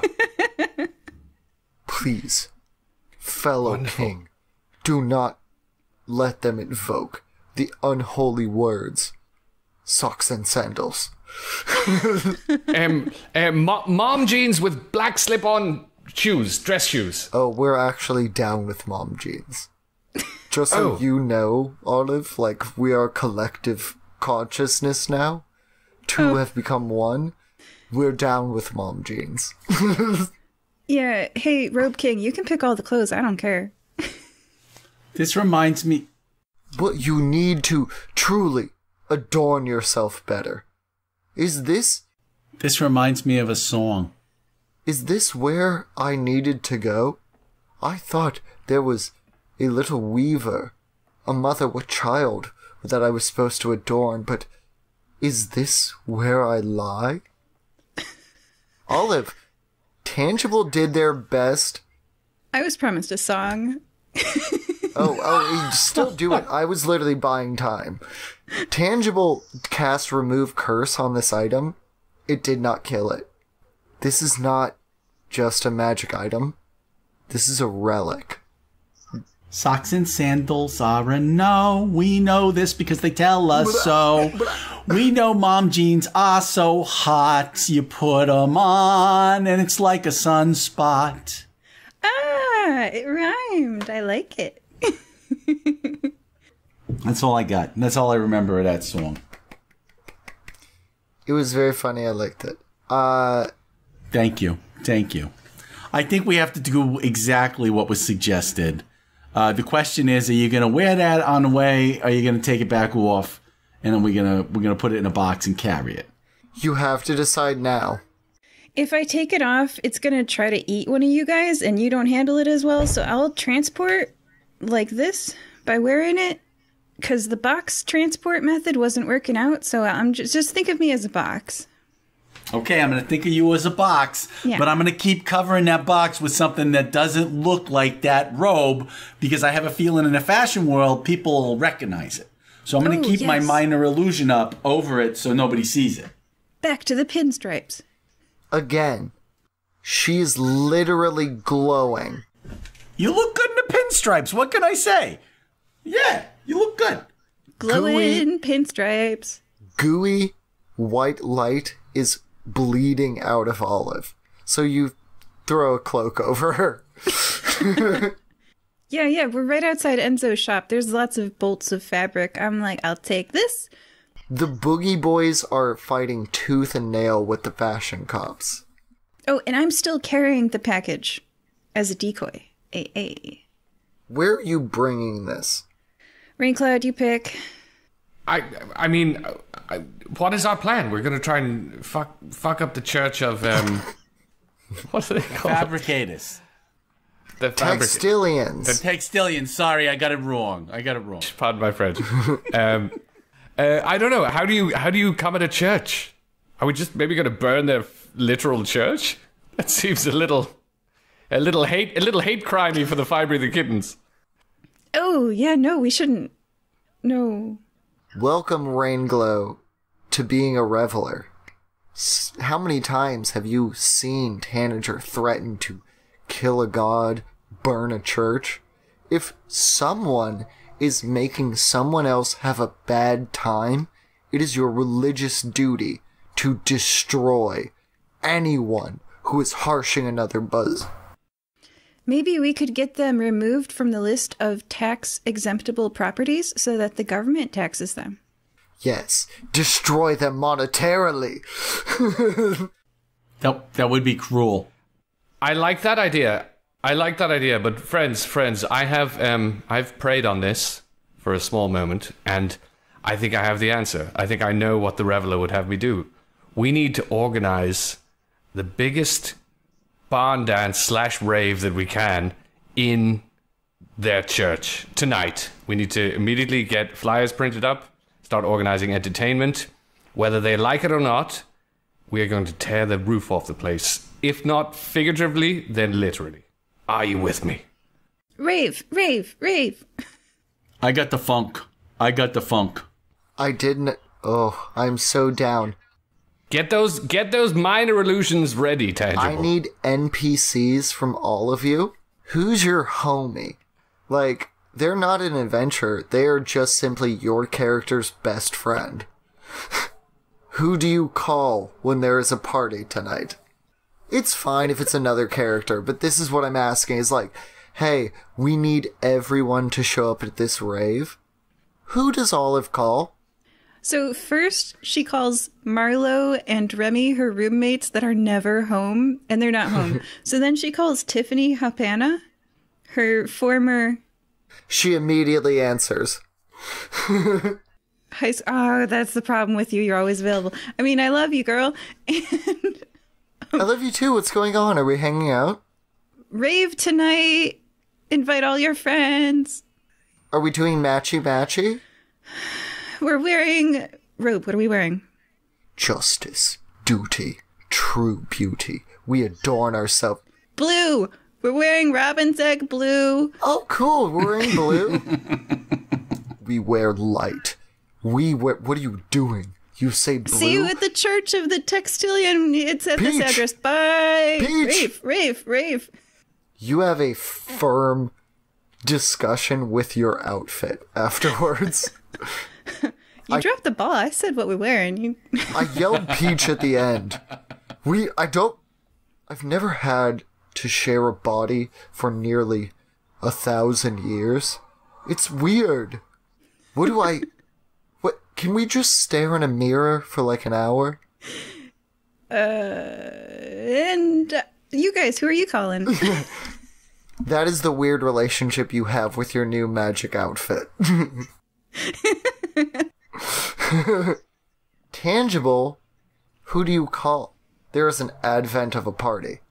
Whenever I have the chance, I call my best friend, Claire Catherine Danes. And she and I just love to hang out. I think in her spare time she might be a spy, but she's got 3 kids, so it's hard to know. But I love hanging out with her whenever I can, and she's the first person I call on my list. Give me a moment. And you hear her clearly kill somebody. She's doing spy shit right now, but she would never ignore your phone call. This is your bestie. Okay. Hey, what's going on, girl? It's a rave tonight. I was hoping you could come. You know, we could just hang out. Maybe you could leave the kids with the hubby, and we could have some fun, you know? I will be there. Yeah. There's nothing that can get me. I do have to ask. Are there going to be textilians? Oh, you know there are. Because okay. Well, hey, baby girl, there's going to be blood. Okay. All right. So your best friend, Claire, is absolutely going to show up. She's going to finish changing the entire political landscape of a kingdom and then immediately jump to hang out with you. Okay. Raincloud, who do you call? Well, I don't think you can throw a rave in the fashion district without Tanager Goodfellow. But I'm not sure exactly where he is. I mean, I presume he's indisposed. Curry. Tanager's new body person. He's just hiding. He's hiding. Literally in our flower closet. And he's been there for the past 6 hours. I can ask him to come out, but I don't know if it's my place. Very well. I don't want to put you in that position. My backup idea, I'm not sure if I remember their names, but there's this wonderful xenomorph couple that we met a while ago, and they've been complaining that they don't get any time, to themselves anymore. What with all the children. Olive, you absolutely have to be ready to say a bunch of not Japanese. Oh, yeah, I'm looking up their last name. Basil and Gianna. So you call them? Basil and... Gianna? Basil and Giona, yes, of course. And they were saying they've got a lot of children on at the moment, newborns, about 700 of them, which coincided weirdly with all these chest-bursting deaths in that town. I'm sure I can't see how that would be linked. Anyway, they might be up for a rave. Wiped out. It was rough. Oh no, that is a shame. Well, all the more reason for them to come out and have and just party. I made it so clear. Don't mess with the chickens, guys. Ursine. Their last name was Ursine. Basil and Giona Ursine. Yes, the Ursines. Weird name for something that's not for some people who are not Ursine at all. But Raincloud. S-I-N. You put in the rune to the speaking stone. How do they respond? Olive, this is you. Oh. I don't know Japanese. Moshi Moshi. Yes, Moshi Moshi. I just realized that I don't think we speak any of the same languages. There's a rave tonight in Nikamui in the we're doing a special reveler event at the church of the, what are they called again? You guys don't like the Textilians.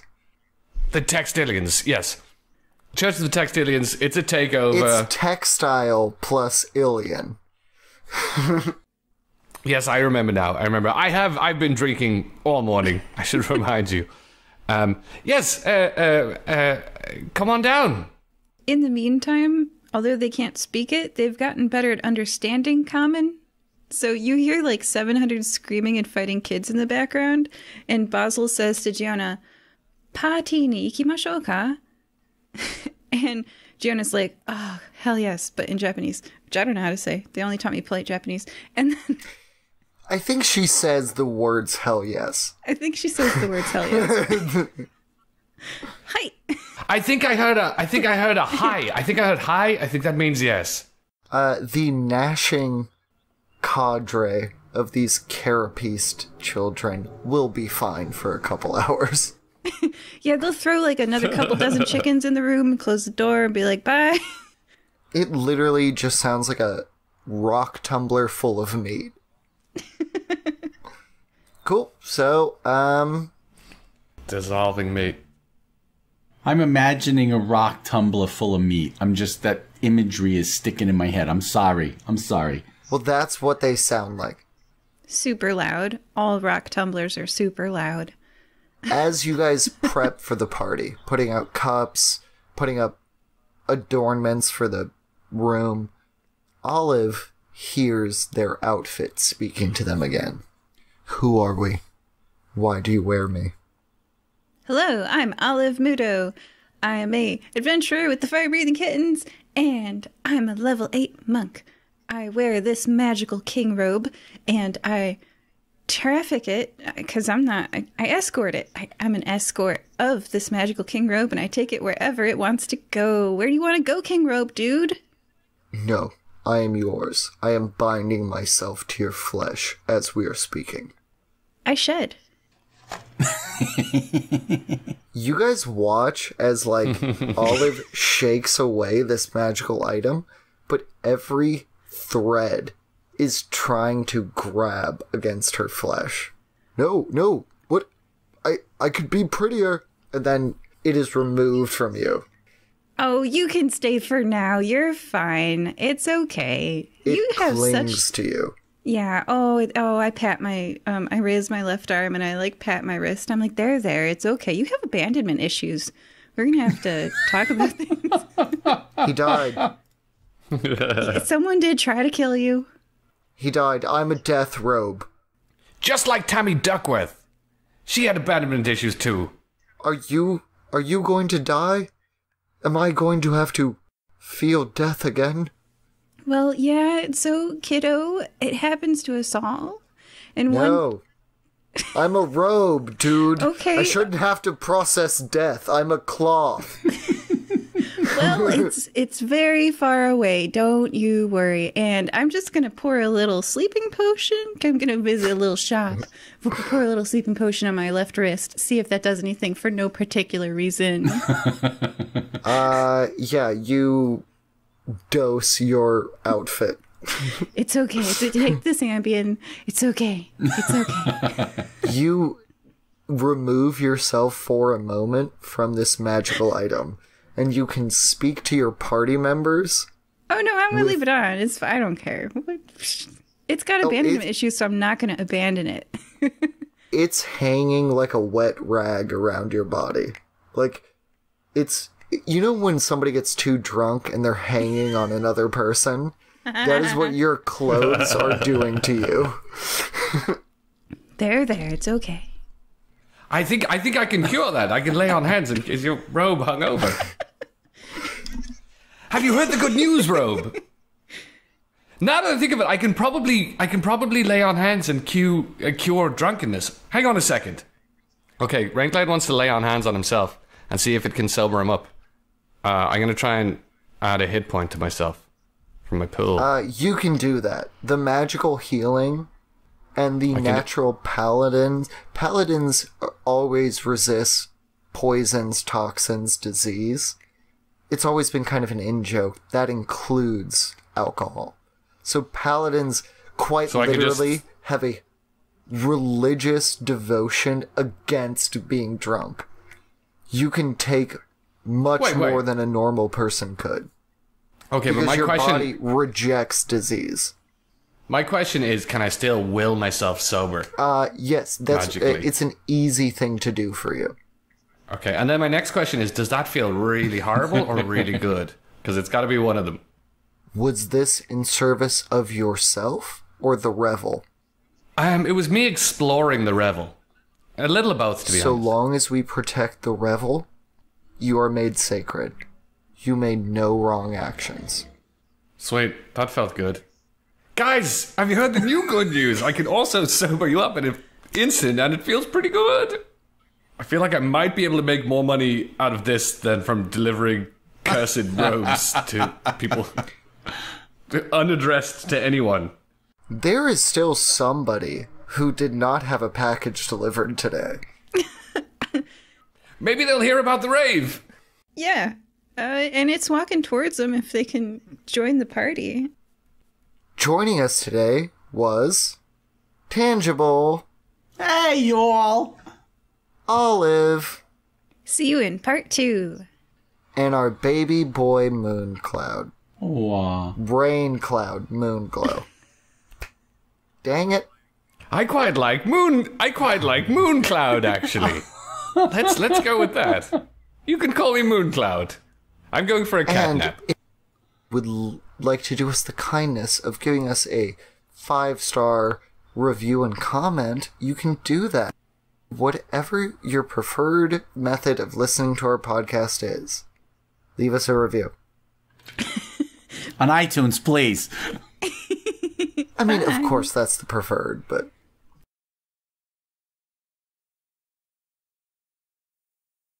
We hope that you're enjoying this episode of the Fire Breathing Kittens podcast. Please leave us a review on iTunes.com. You can subscribe to receive new episodes through your podcast player or by visiting firebreathingkittenspodcast.com or finding us on YouTube. Can you think of someone who might enjoy this podcast? Please share it with them. We don't pay to advertise this show, so the only way we can grow is through the support of listeners like you. Thank you. You can find more adventures on Amazon.com in the bookstore, Fire Breathing Kittens, all one word, podcast. That's right, you can curl up with a good book based on one of our podcast episodes. The authors do a really great job of adapting them into fun novels. We also have official merchandise on Redbubble.com. Yes, that's right, you really can own a notepad with the Fire Breathing Kitten logo on the front. Or one of your favorite characters. Welcome back to the Fire Breathing Kittens. We are once again joined by, and I will ask them, please make sure to include your outfits at the current moment. Raincloud Moonglow. Hi, I'm Raincloud Moonglow, or Mooncloud, That's kind of my like party rave name. And tonight at the rave, I will be wearing, well, just what I always wear, my beautiful, magical baby blue kimono with floral patterns on it. I may have a couple of glow sticks on hand, and I'll just be kind of monitoring the party, making sure everyone's having a good time, people are getting to know each other, and there's just a good vibe going on. And you also are a lithe cat man of recognizable height, correct? Oh, yes. Okay, so we move away from our kimono-draped Catman to potentially the most beautiful woman in the Fire-Breathing Kittens. Who am I talking about? Is it Olive? Tangible, of course. Oh. I was thinking that must be Olive. I was like, with her long flowing hair, it's got to be Tangible. Well, if it's me, I'm very flattered. That's a very kind thing to say. Hi, welcome back. I am currently wearing a beautiful green Diane von Furstenberg and a Louis Vuitton Twist and Twisty handbag. If you're familiar with it, you know what I'm talking about. It's gorgeous. But that's what I'm wearing right now. And was it the woman I was talking about? Who is the most beautiful? Olive. I mean, Olive is currently stalking a stray cat, which is what it looks like she's doing, but internally she's telling the cloak, 1 divided by 9 is 0.1 repeating. 2 divided by 9 is 0.2 repeating. If you practice this enough, you're going to do all the division for us. I don't understand. No, say it again. Start at the beginning. Any number over 9 in the denominator, is that number repeating? Isn't that a quick, easy? No, but what is a number? Oh, okay, ready? 1 dead cat that I'm gonna kill. 2 cats for dinner. 3 tasty, delicious kitties. Olive, could you, I've asked before, can you just say dogs instead? Just out loud. Inside you can say cats, but please, for me, I get very scared. Explaining... Look at my tail right now. Look at my tail. It's bristled up. Aw, I would absolutely eat stray dogs. Packs of stray dogs kill people. It's ethical for us to remove them from the streets. I know, and they smell, they don't clean themselves, and they're so needy. Oh, you have to clean me. I need to be washed by no less than 4 hands. I got 2. Alright, ready? 1 paw. 2 paw. Wash, wash, wash. So I'm teaching the cloak math. Wait, we're wearing paws? I have paws. Your your cloak is just now understanding what your body looks like. Wait, we have paws? Oh, this mouth. We have a tail? Tangible and Raincloud watch as this form-fitting magical cloak changes shape, creating a slot for a tail. Oh, that's so much more comfortable. This tail is as long as, like, the rest of my body, so... Whew. You keep talking about these glyphs, these numars. Please, speak of me of your body. What form do we wear? I think I'm gonna take you swimming. People are beginning to show up. Oh, I don't know if I should get wet. People are showing up to the party now. Okay. These are inconsequentials. They showed up to the party on time. Like a fool. You never. But you know, one truth here is people are not so dreadful when you know them. Are we people? Anyone can react. Olive, you're kind of talking to your clothes. Yeah, like in my head. Right? There's 2 of me up in there. There's 1 of you. 2 have become 1. Do not look for the division. You're now 2. Okay. And 1. Alright, parallel minds. So we've got body me. If you've seen So I'm a Spider, So What, I've been very much channeling the parallel minds. Alright, what's going on? Are we in a church? Are we directing a large number of people into a church? Okay. So, I should have addressed this previously. There is no building for the Textilian Church. Because they believe in the absolute opposite of fashion. You should adorn yourself in only what is functional. And beauty is not functional. Wear gray, wear simple, hard-feeling cloths. We don't need a church. We need nothing. We only need something to provide a barrier against cold and wet. That being said, Tanager did recently buy a luxury mansion that he still spends every night at the Fire-Breathing Kittens Guild Hall. He just bought a thing for people to party at. So, where do you hold your rave? Our last scene was set in the alleyway next to a tailor shop. Well, the whole point of choosing their church was, to just act in service of the Reveler and in direct opposition to the Textilians, to two birds with one stone. So, I don't know. I mean, I don't know what Raincloud knows about the Textilians, but he's going to try and, just jam a finger in their eye, so to speak. Yeah, let's find out where they live. No. Metaphorical finger in the eye, not an actual. Oh, let's still find out where they live and party there. Could you make a religion check, please, Raincloud? Yeah.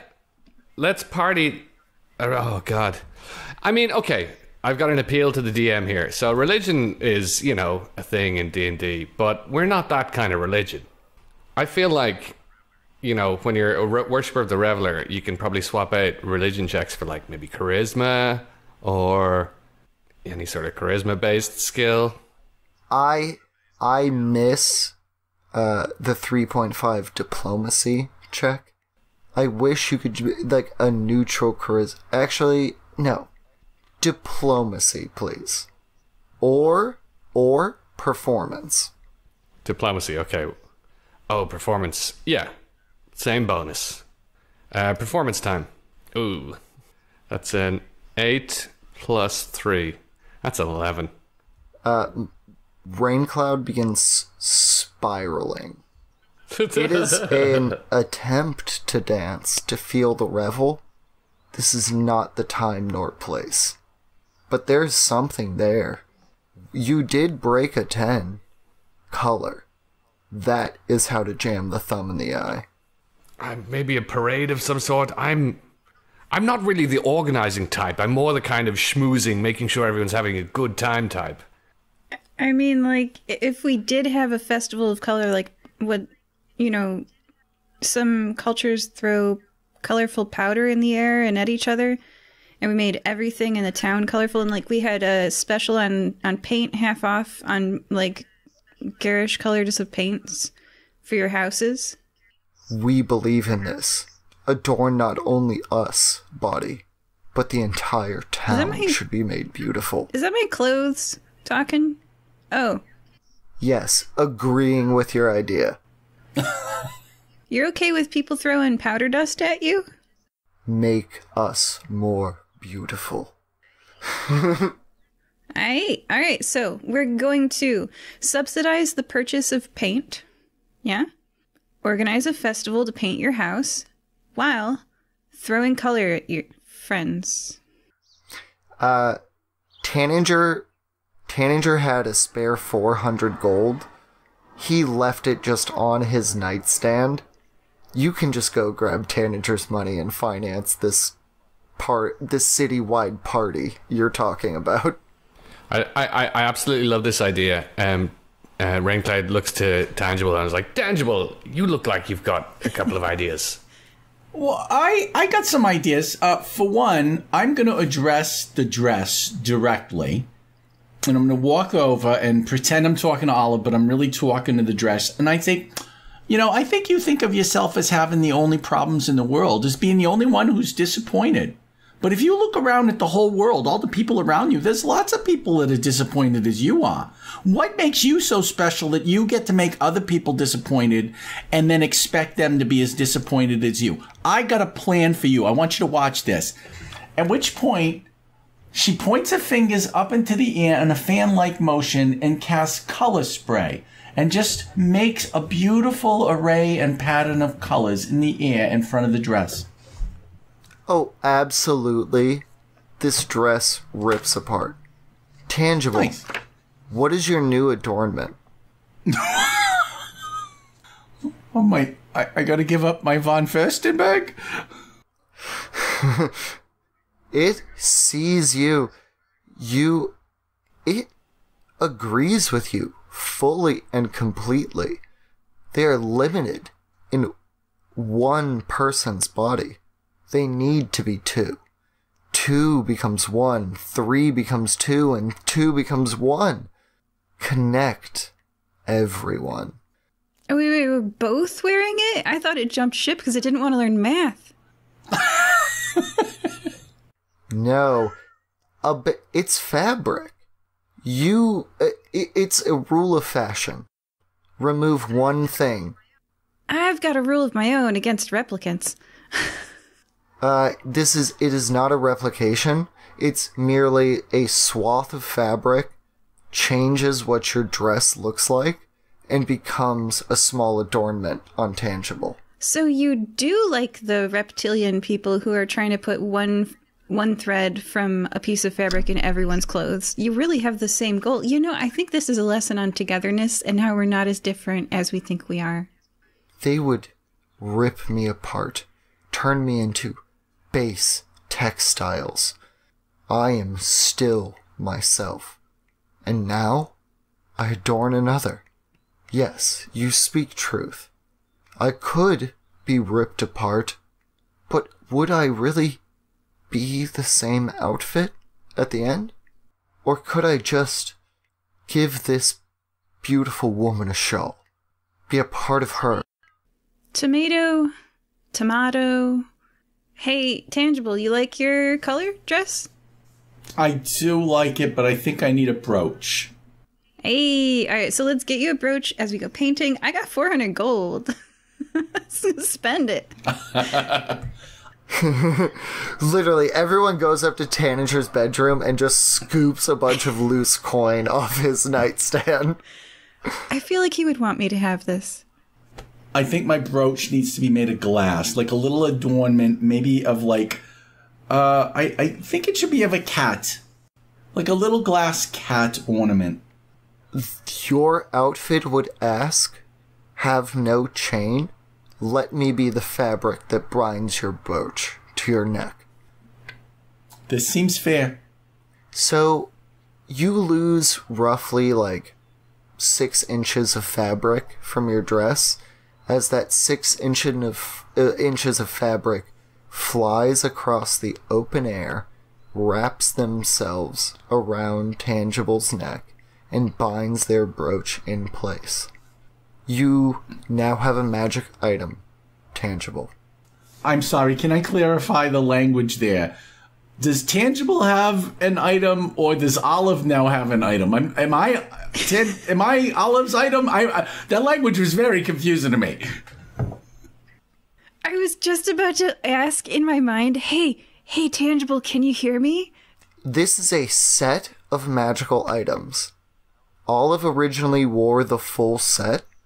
Now you are wearing another piece of this set. So, yes, the overall magical effect has been diminished. It is still, you pulled the gloves off a set of armor, so to speak. But this is more beautiful. It does not deal in gloves or chest pieces. This is something meant to impress people. And now, it's a bit of you. You can hear each other. It is very strange to me, Olive, that I can hear you, but I do want to say how beautiful it is and how easily this dress seems that it can be broken, like it's made of glass. It is struggling and actively becoming not just a magical item, but an actual thinking magical item. I don't know if I like things that are hard. Glass. These words seem wrong. It should be more comforting. We could bind them. I am binding them. I got this glass right around my neck, bud. Come on, what are you doing? New fabric. You speak with such purpose. Come on, calm down. You see this magical item is taking your personality traits. It is not you're not talking to each other, you're talking to each other through these items. Are you mocking me? Are you mocking me? Olive, are you mocking me? Are they mocking me? I mean, Olive at this point has wandered away. She's over by Raincloud. Your clothes are still arguing. Yeah, hey, clothes are gonna clothe. So, Raincloud, how's the paint bulk purchase going? I mean, yeah, I've been passed from one guy to another guy to some woman. Yeah, I think we can get. I don't know how much paint we need. I mean, we're trying to organize a festival on the day. I'll be honest. I have vague concerns that maybe this won't be perceived specifically by the Textilians as an attack on them. I think the message is maybe a little vague. That's what I'm trying to say. But look, I'm throwing myself into the task. I have had a few more drinks, but if that starts to impede things, I'll just lay on hands. What's your vibe? The person you've been pushed onto is a goblin woman named Big Fork. Named so because she uses a big fork as a weapon. It is effectively a trident, but it's just a big fork. And she is like, I heard you're trying to make a new holiday. Yes, and we're trying to do it, like, right now. Do you like to, have fun and cavort and just, I would be here if I didn't worship the reveler. Yeah. Oh, you're a worshipper of the reveler. Same as myself. Yes, I'm a paladin, level 3. Does that make you a rebellion? Oh, that's a new one. I like that. Wonderful. Yeah, it absolutely does. You speak it and it becomes true. So I'm just trying to get a party going, and we're also trying to kind of stick it to the Textilians, ideally in a very direct way, but if it's just in a conceptual kind of the spirit of the whole vibe, that's also fine. Well, the way I understand it is, that one, and motions to Olive, who's standing away, or I guess they were speaking to Raincloud. They want this one, right? They want to rip this outfit up and just bring it down to fabric.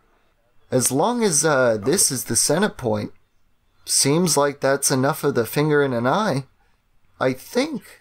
Just to simply be enjoying oneself in an unbridled fashion while wearing this garment. The garment is the revel, my guy. We live such terrifyingly small lives. The only way we find comfort and the ability to revel is by adorning ourselves.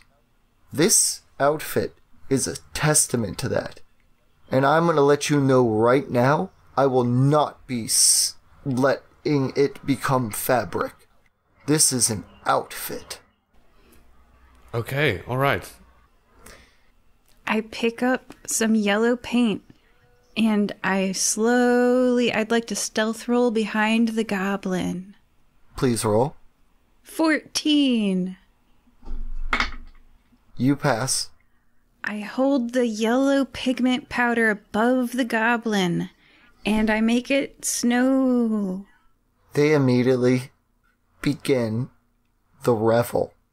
True joy overcomes this goblin. And they dance around in the powder, they throw it back at you. Snowball fight! And within moments, the new holiday, Color Day, begins. Yeah! Please, describe the day. All over the town, there's these stalls, and they look kind of like folding tables with piles of powder on them, but don't be fooled. That's the party, because you can just go up to these stalls and pick up this powder and throw it at people, and it's like a snowball fight, but with fistfuls of red and blue and yellow and green, and paint's half off. paint your house. And then Tangible added, that memory takes a lot of poetic license. It omits some details and others are exaggerated according to the emotional value of the article it touches. For memory is seated predominantly in the heart. And as we remember this day, this special color holiday, all our lives will be changed forever because our memory will put it in the front. Hey, put it on him. Let him remember with color. Throw this pigment. and then Raincloud added, I'm just really enjoying jumping off walls and throwing paintballs at people. Kind of feels like I found my calling in a way. This is amazing. You watch as the fashion cops, the boogie boys, even the textilians are painted with color. Yay! do they pick up some powder themselves? The boogie boys and the fashion cops do. But you see, you are putting the thumb in the eye. The textilians reject what you're doing. This is an affront. How dare you wear color?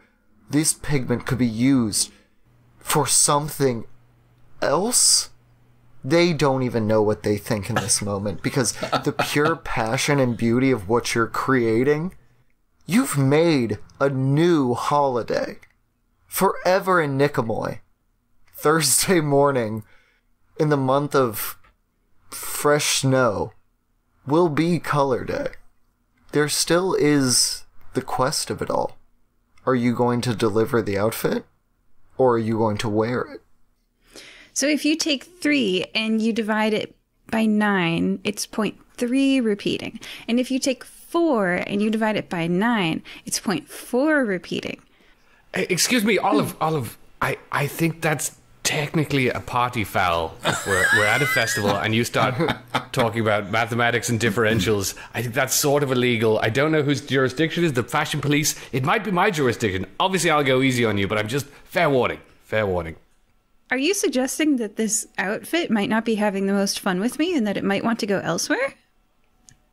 I mean, if you're having fun, that's what it's all about. But I'm just saying, maybe out loud, less calculations. Outfit, do you want to stay with me and I'll teach you all about how to do long division for me so I don't have to? Or do you want to go to someone else? Did you have someone else in mind? I don't mind delivering you. I can walk. See, these are paws on the feet. We call them feet.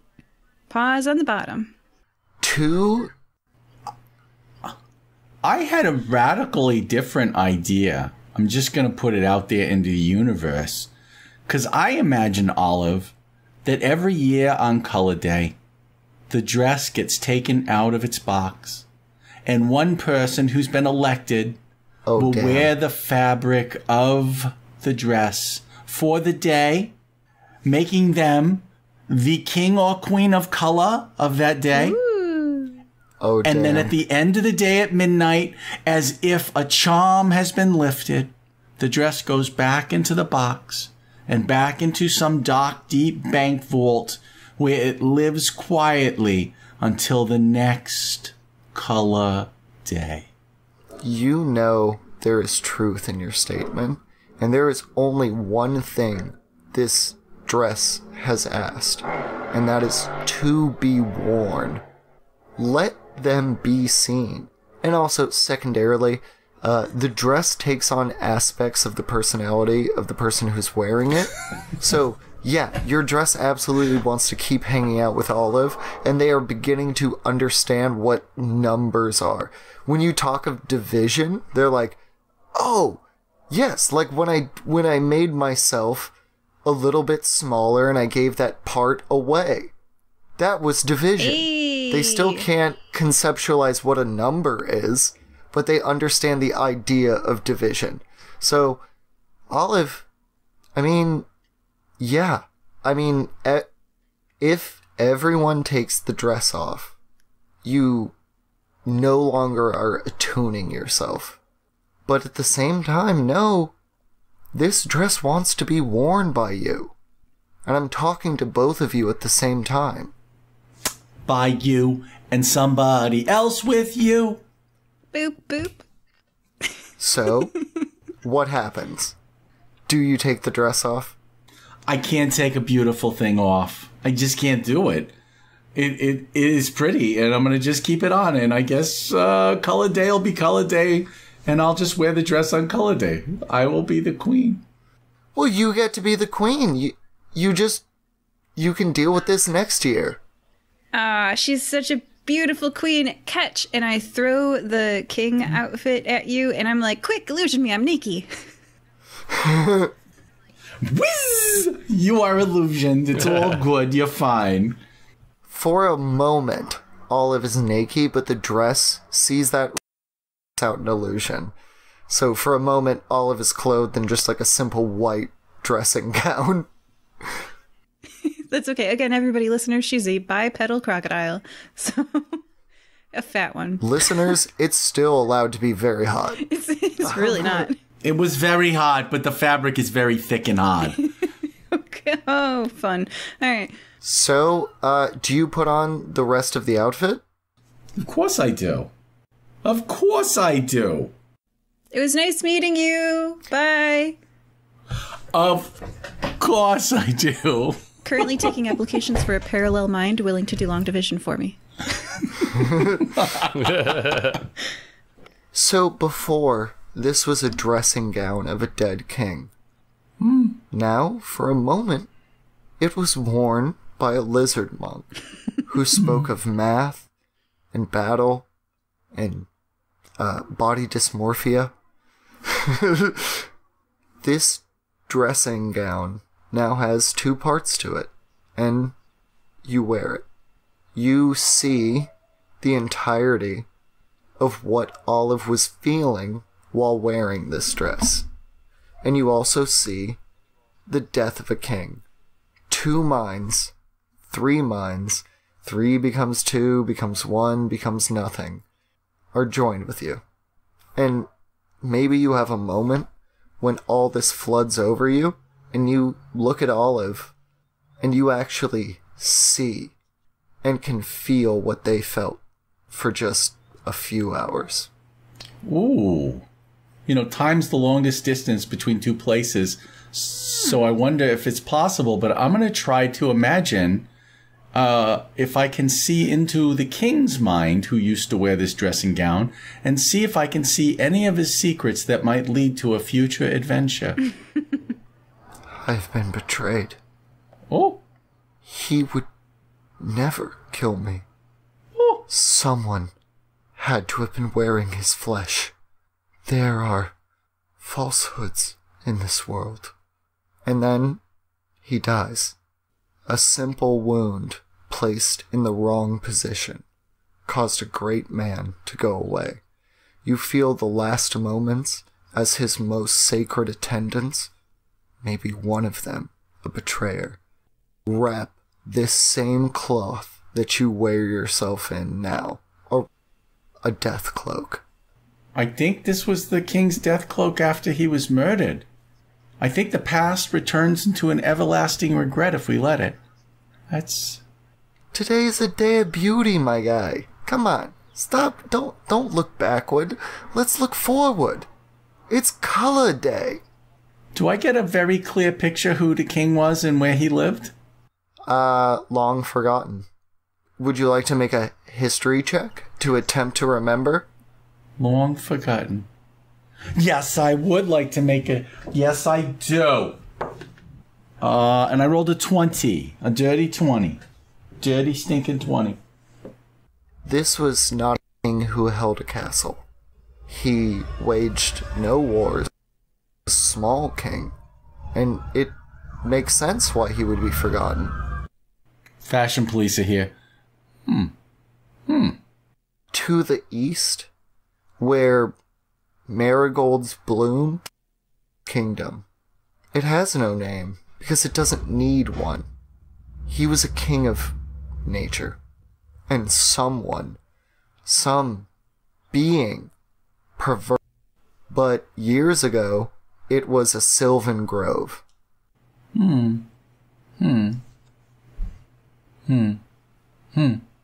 So, Raincloud is looking around to see if Basil and Giona have arrived at the inaugural Colors Festival, our two xenomorph friends.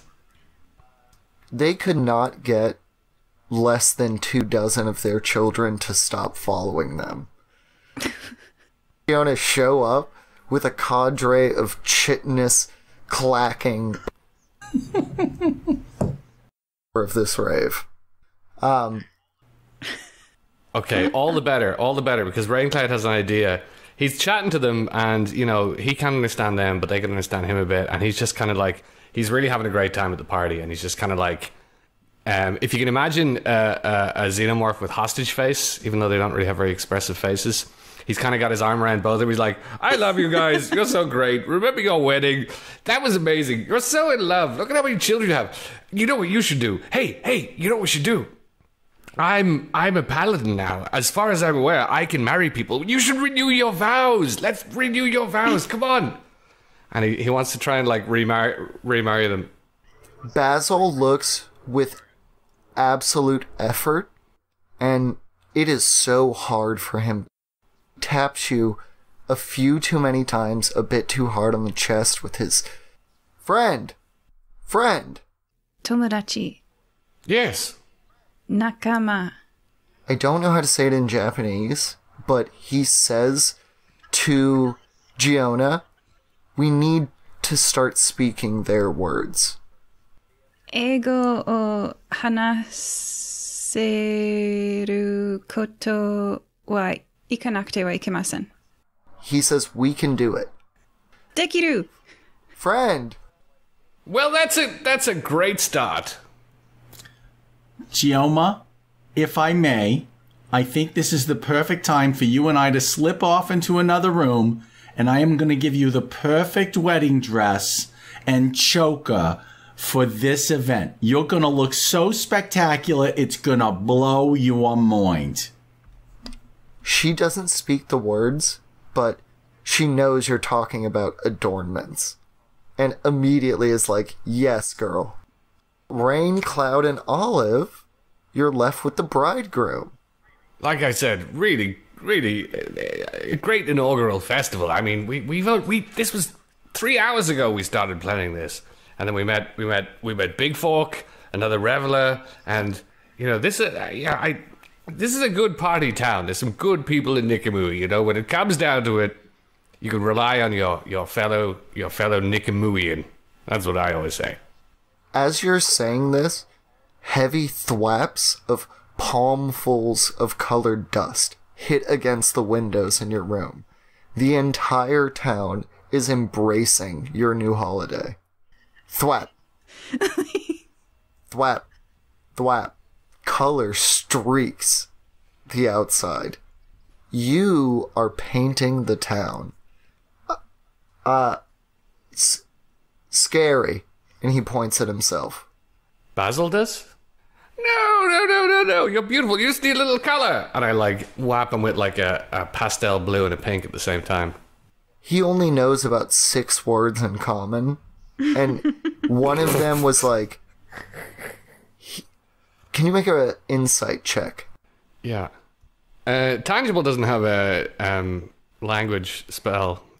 Tangible's in a different room getting the Okay. bride ready.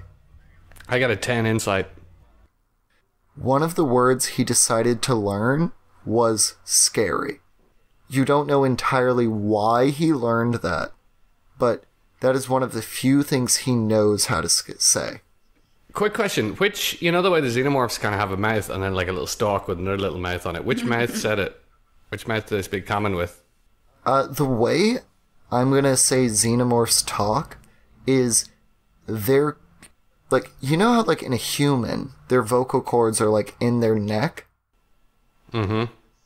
The second internal mouth is functioning as vocal cords. So he's just like sending wind over like flesh flute. And it is roughly able to approximate common language. Okay. They're able to, when they speak their natural language, it comes from the chest. He is relearning how to talk from the mouth.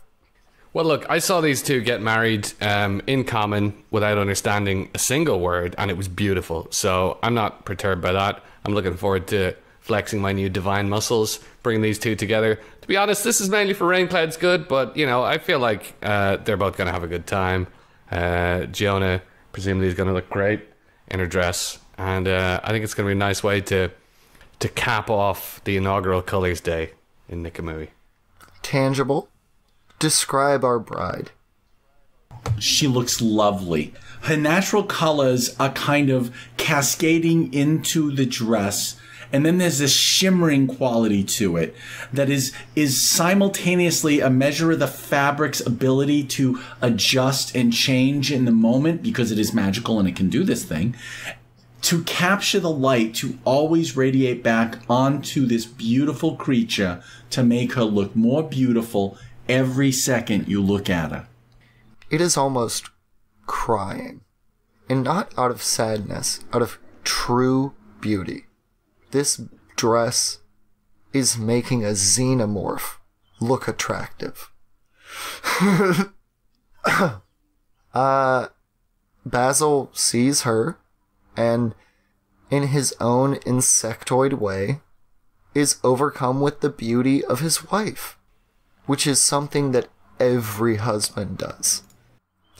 He sees... Every husband who's looking at her is having the same reaction and overcome with her beauty? That sounds bad. No, the idea of every husband looks down the wedding aisle and sees their wife and is like, you are the most beautiful thing in the... Tanager isn't here. But this guy actually loves this person and does not run, just loves them.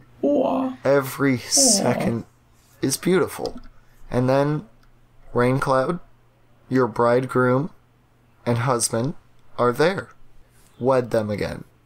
Dearly beloved, we are gathered here today for many reasons, one of which is to just bug out and cover each other in powder paints. Another one is to renew the vows of one of the few couples I know who really make me think twice about my firm vows to never tie the knot with anyone.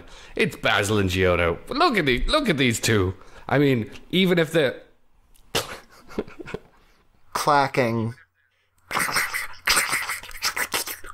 What smatterings. I mean, if that isn't the language of love, I mean, look at the amount of saliva they're both producing right now. These two, I've known them for a year, and they're just as in love today as they were the day I met them. So without further ado, I do the re-wed Basil and Giona.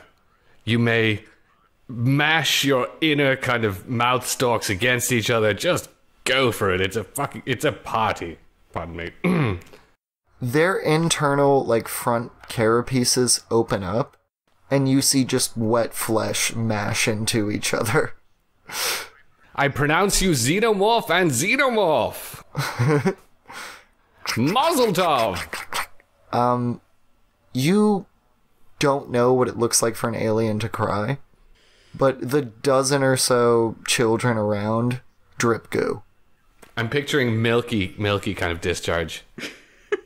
This is the wettest wedding that you have ever been master of ceremonies for. And I've been to some pretty damp weddings in my time. You are not in possession of the cloak, but know that it is where it's supposed to be right now. Goodbye! Bye! Ta-ta.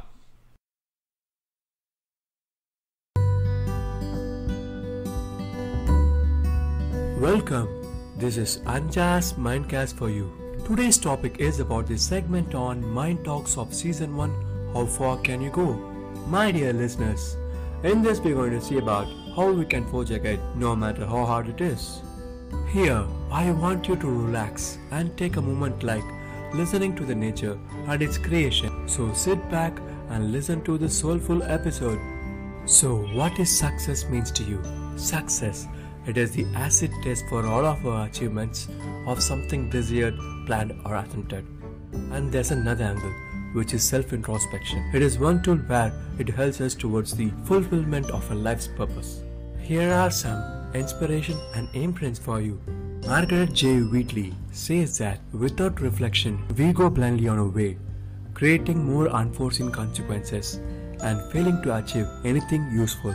A true legend and actor Bruce Lee says that defeat is not defeat unless accepted as a reality in your own mind. My dear friends, never let success get your head and never let negative self-introspection get your heart. So, self-introspection is a good tool which is constantly driving us wherever we go.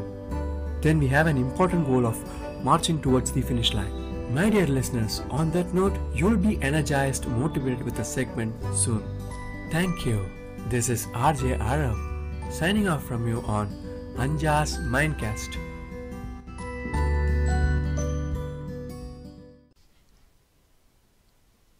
So here we are, having recently featured on BBC's Bump Birth Baby. The story doesn't end there.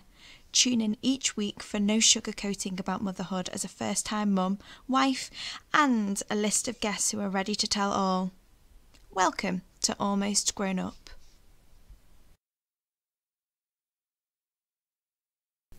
The following is a brief bit of the Pedro and Banana podcast. Do you know what really freaks me out about the mask, yeah? Everyone's wearing a mask, right? CCTV everywhere, yeah? You think this is a fantastic opportunity for bank robbers. Yeah, Nobody's robbed a bank. Yeah, Nobody's I know. robbed any banks. What's been exactly going on? the same thing. I thought banks would be getting dropped left, right and centre. Just any kind of crime like that where CCTV is necessary. Yeah, where you wear everyone's got a mask on, so you can't really identify me. No, it wasn't me. It was him with the mask. That's not me. That bloke's got a mask on. I don't wear a mask. Yeah. Put a hood on, put your mask on, done. That don't even look like Covered. my shotgun. My shotgun's green. That one's black. I always had this Ferrari. That was the Pedro and Banana podcast. Find them wherever you find podcasts.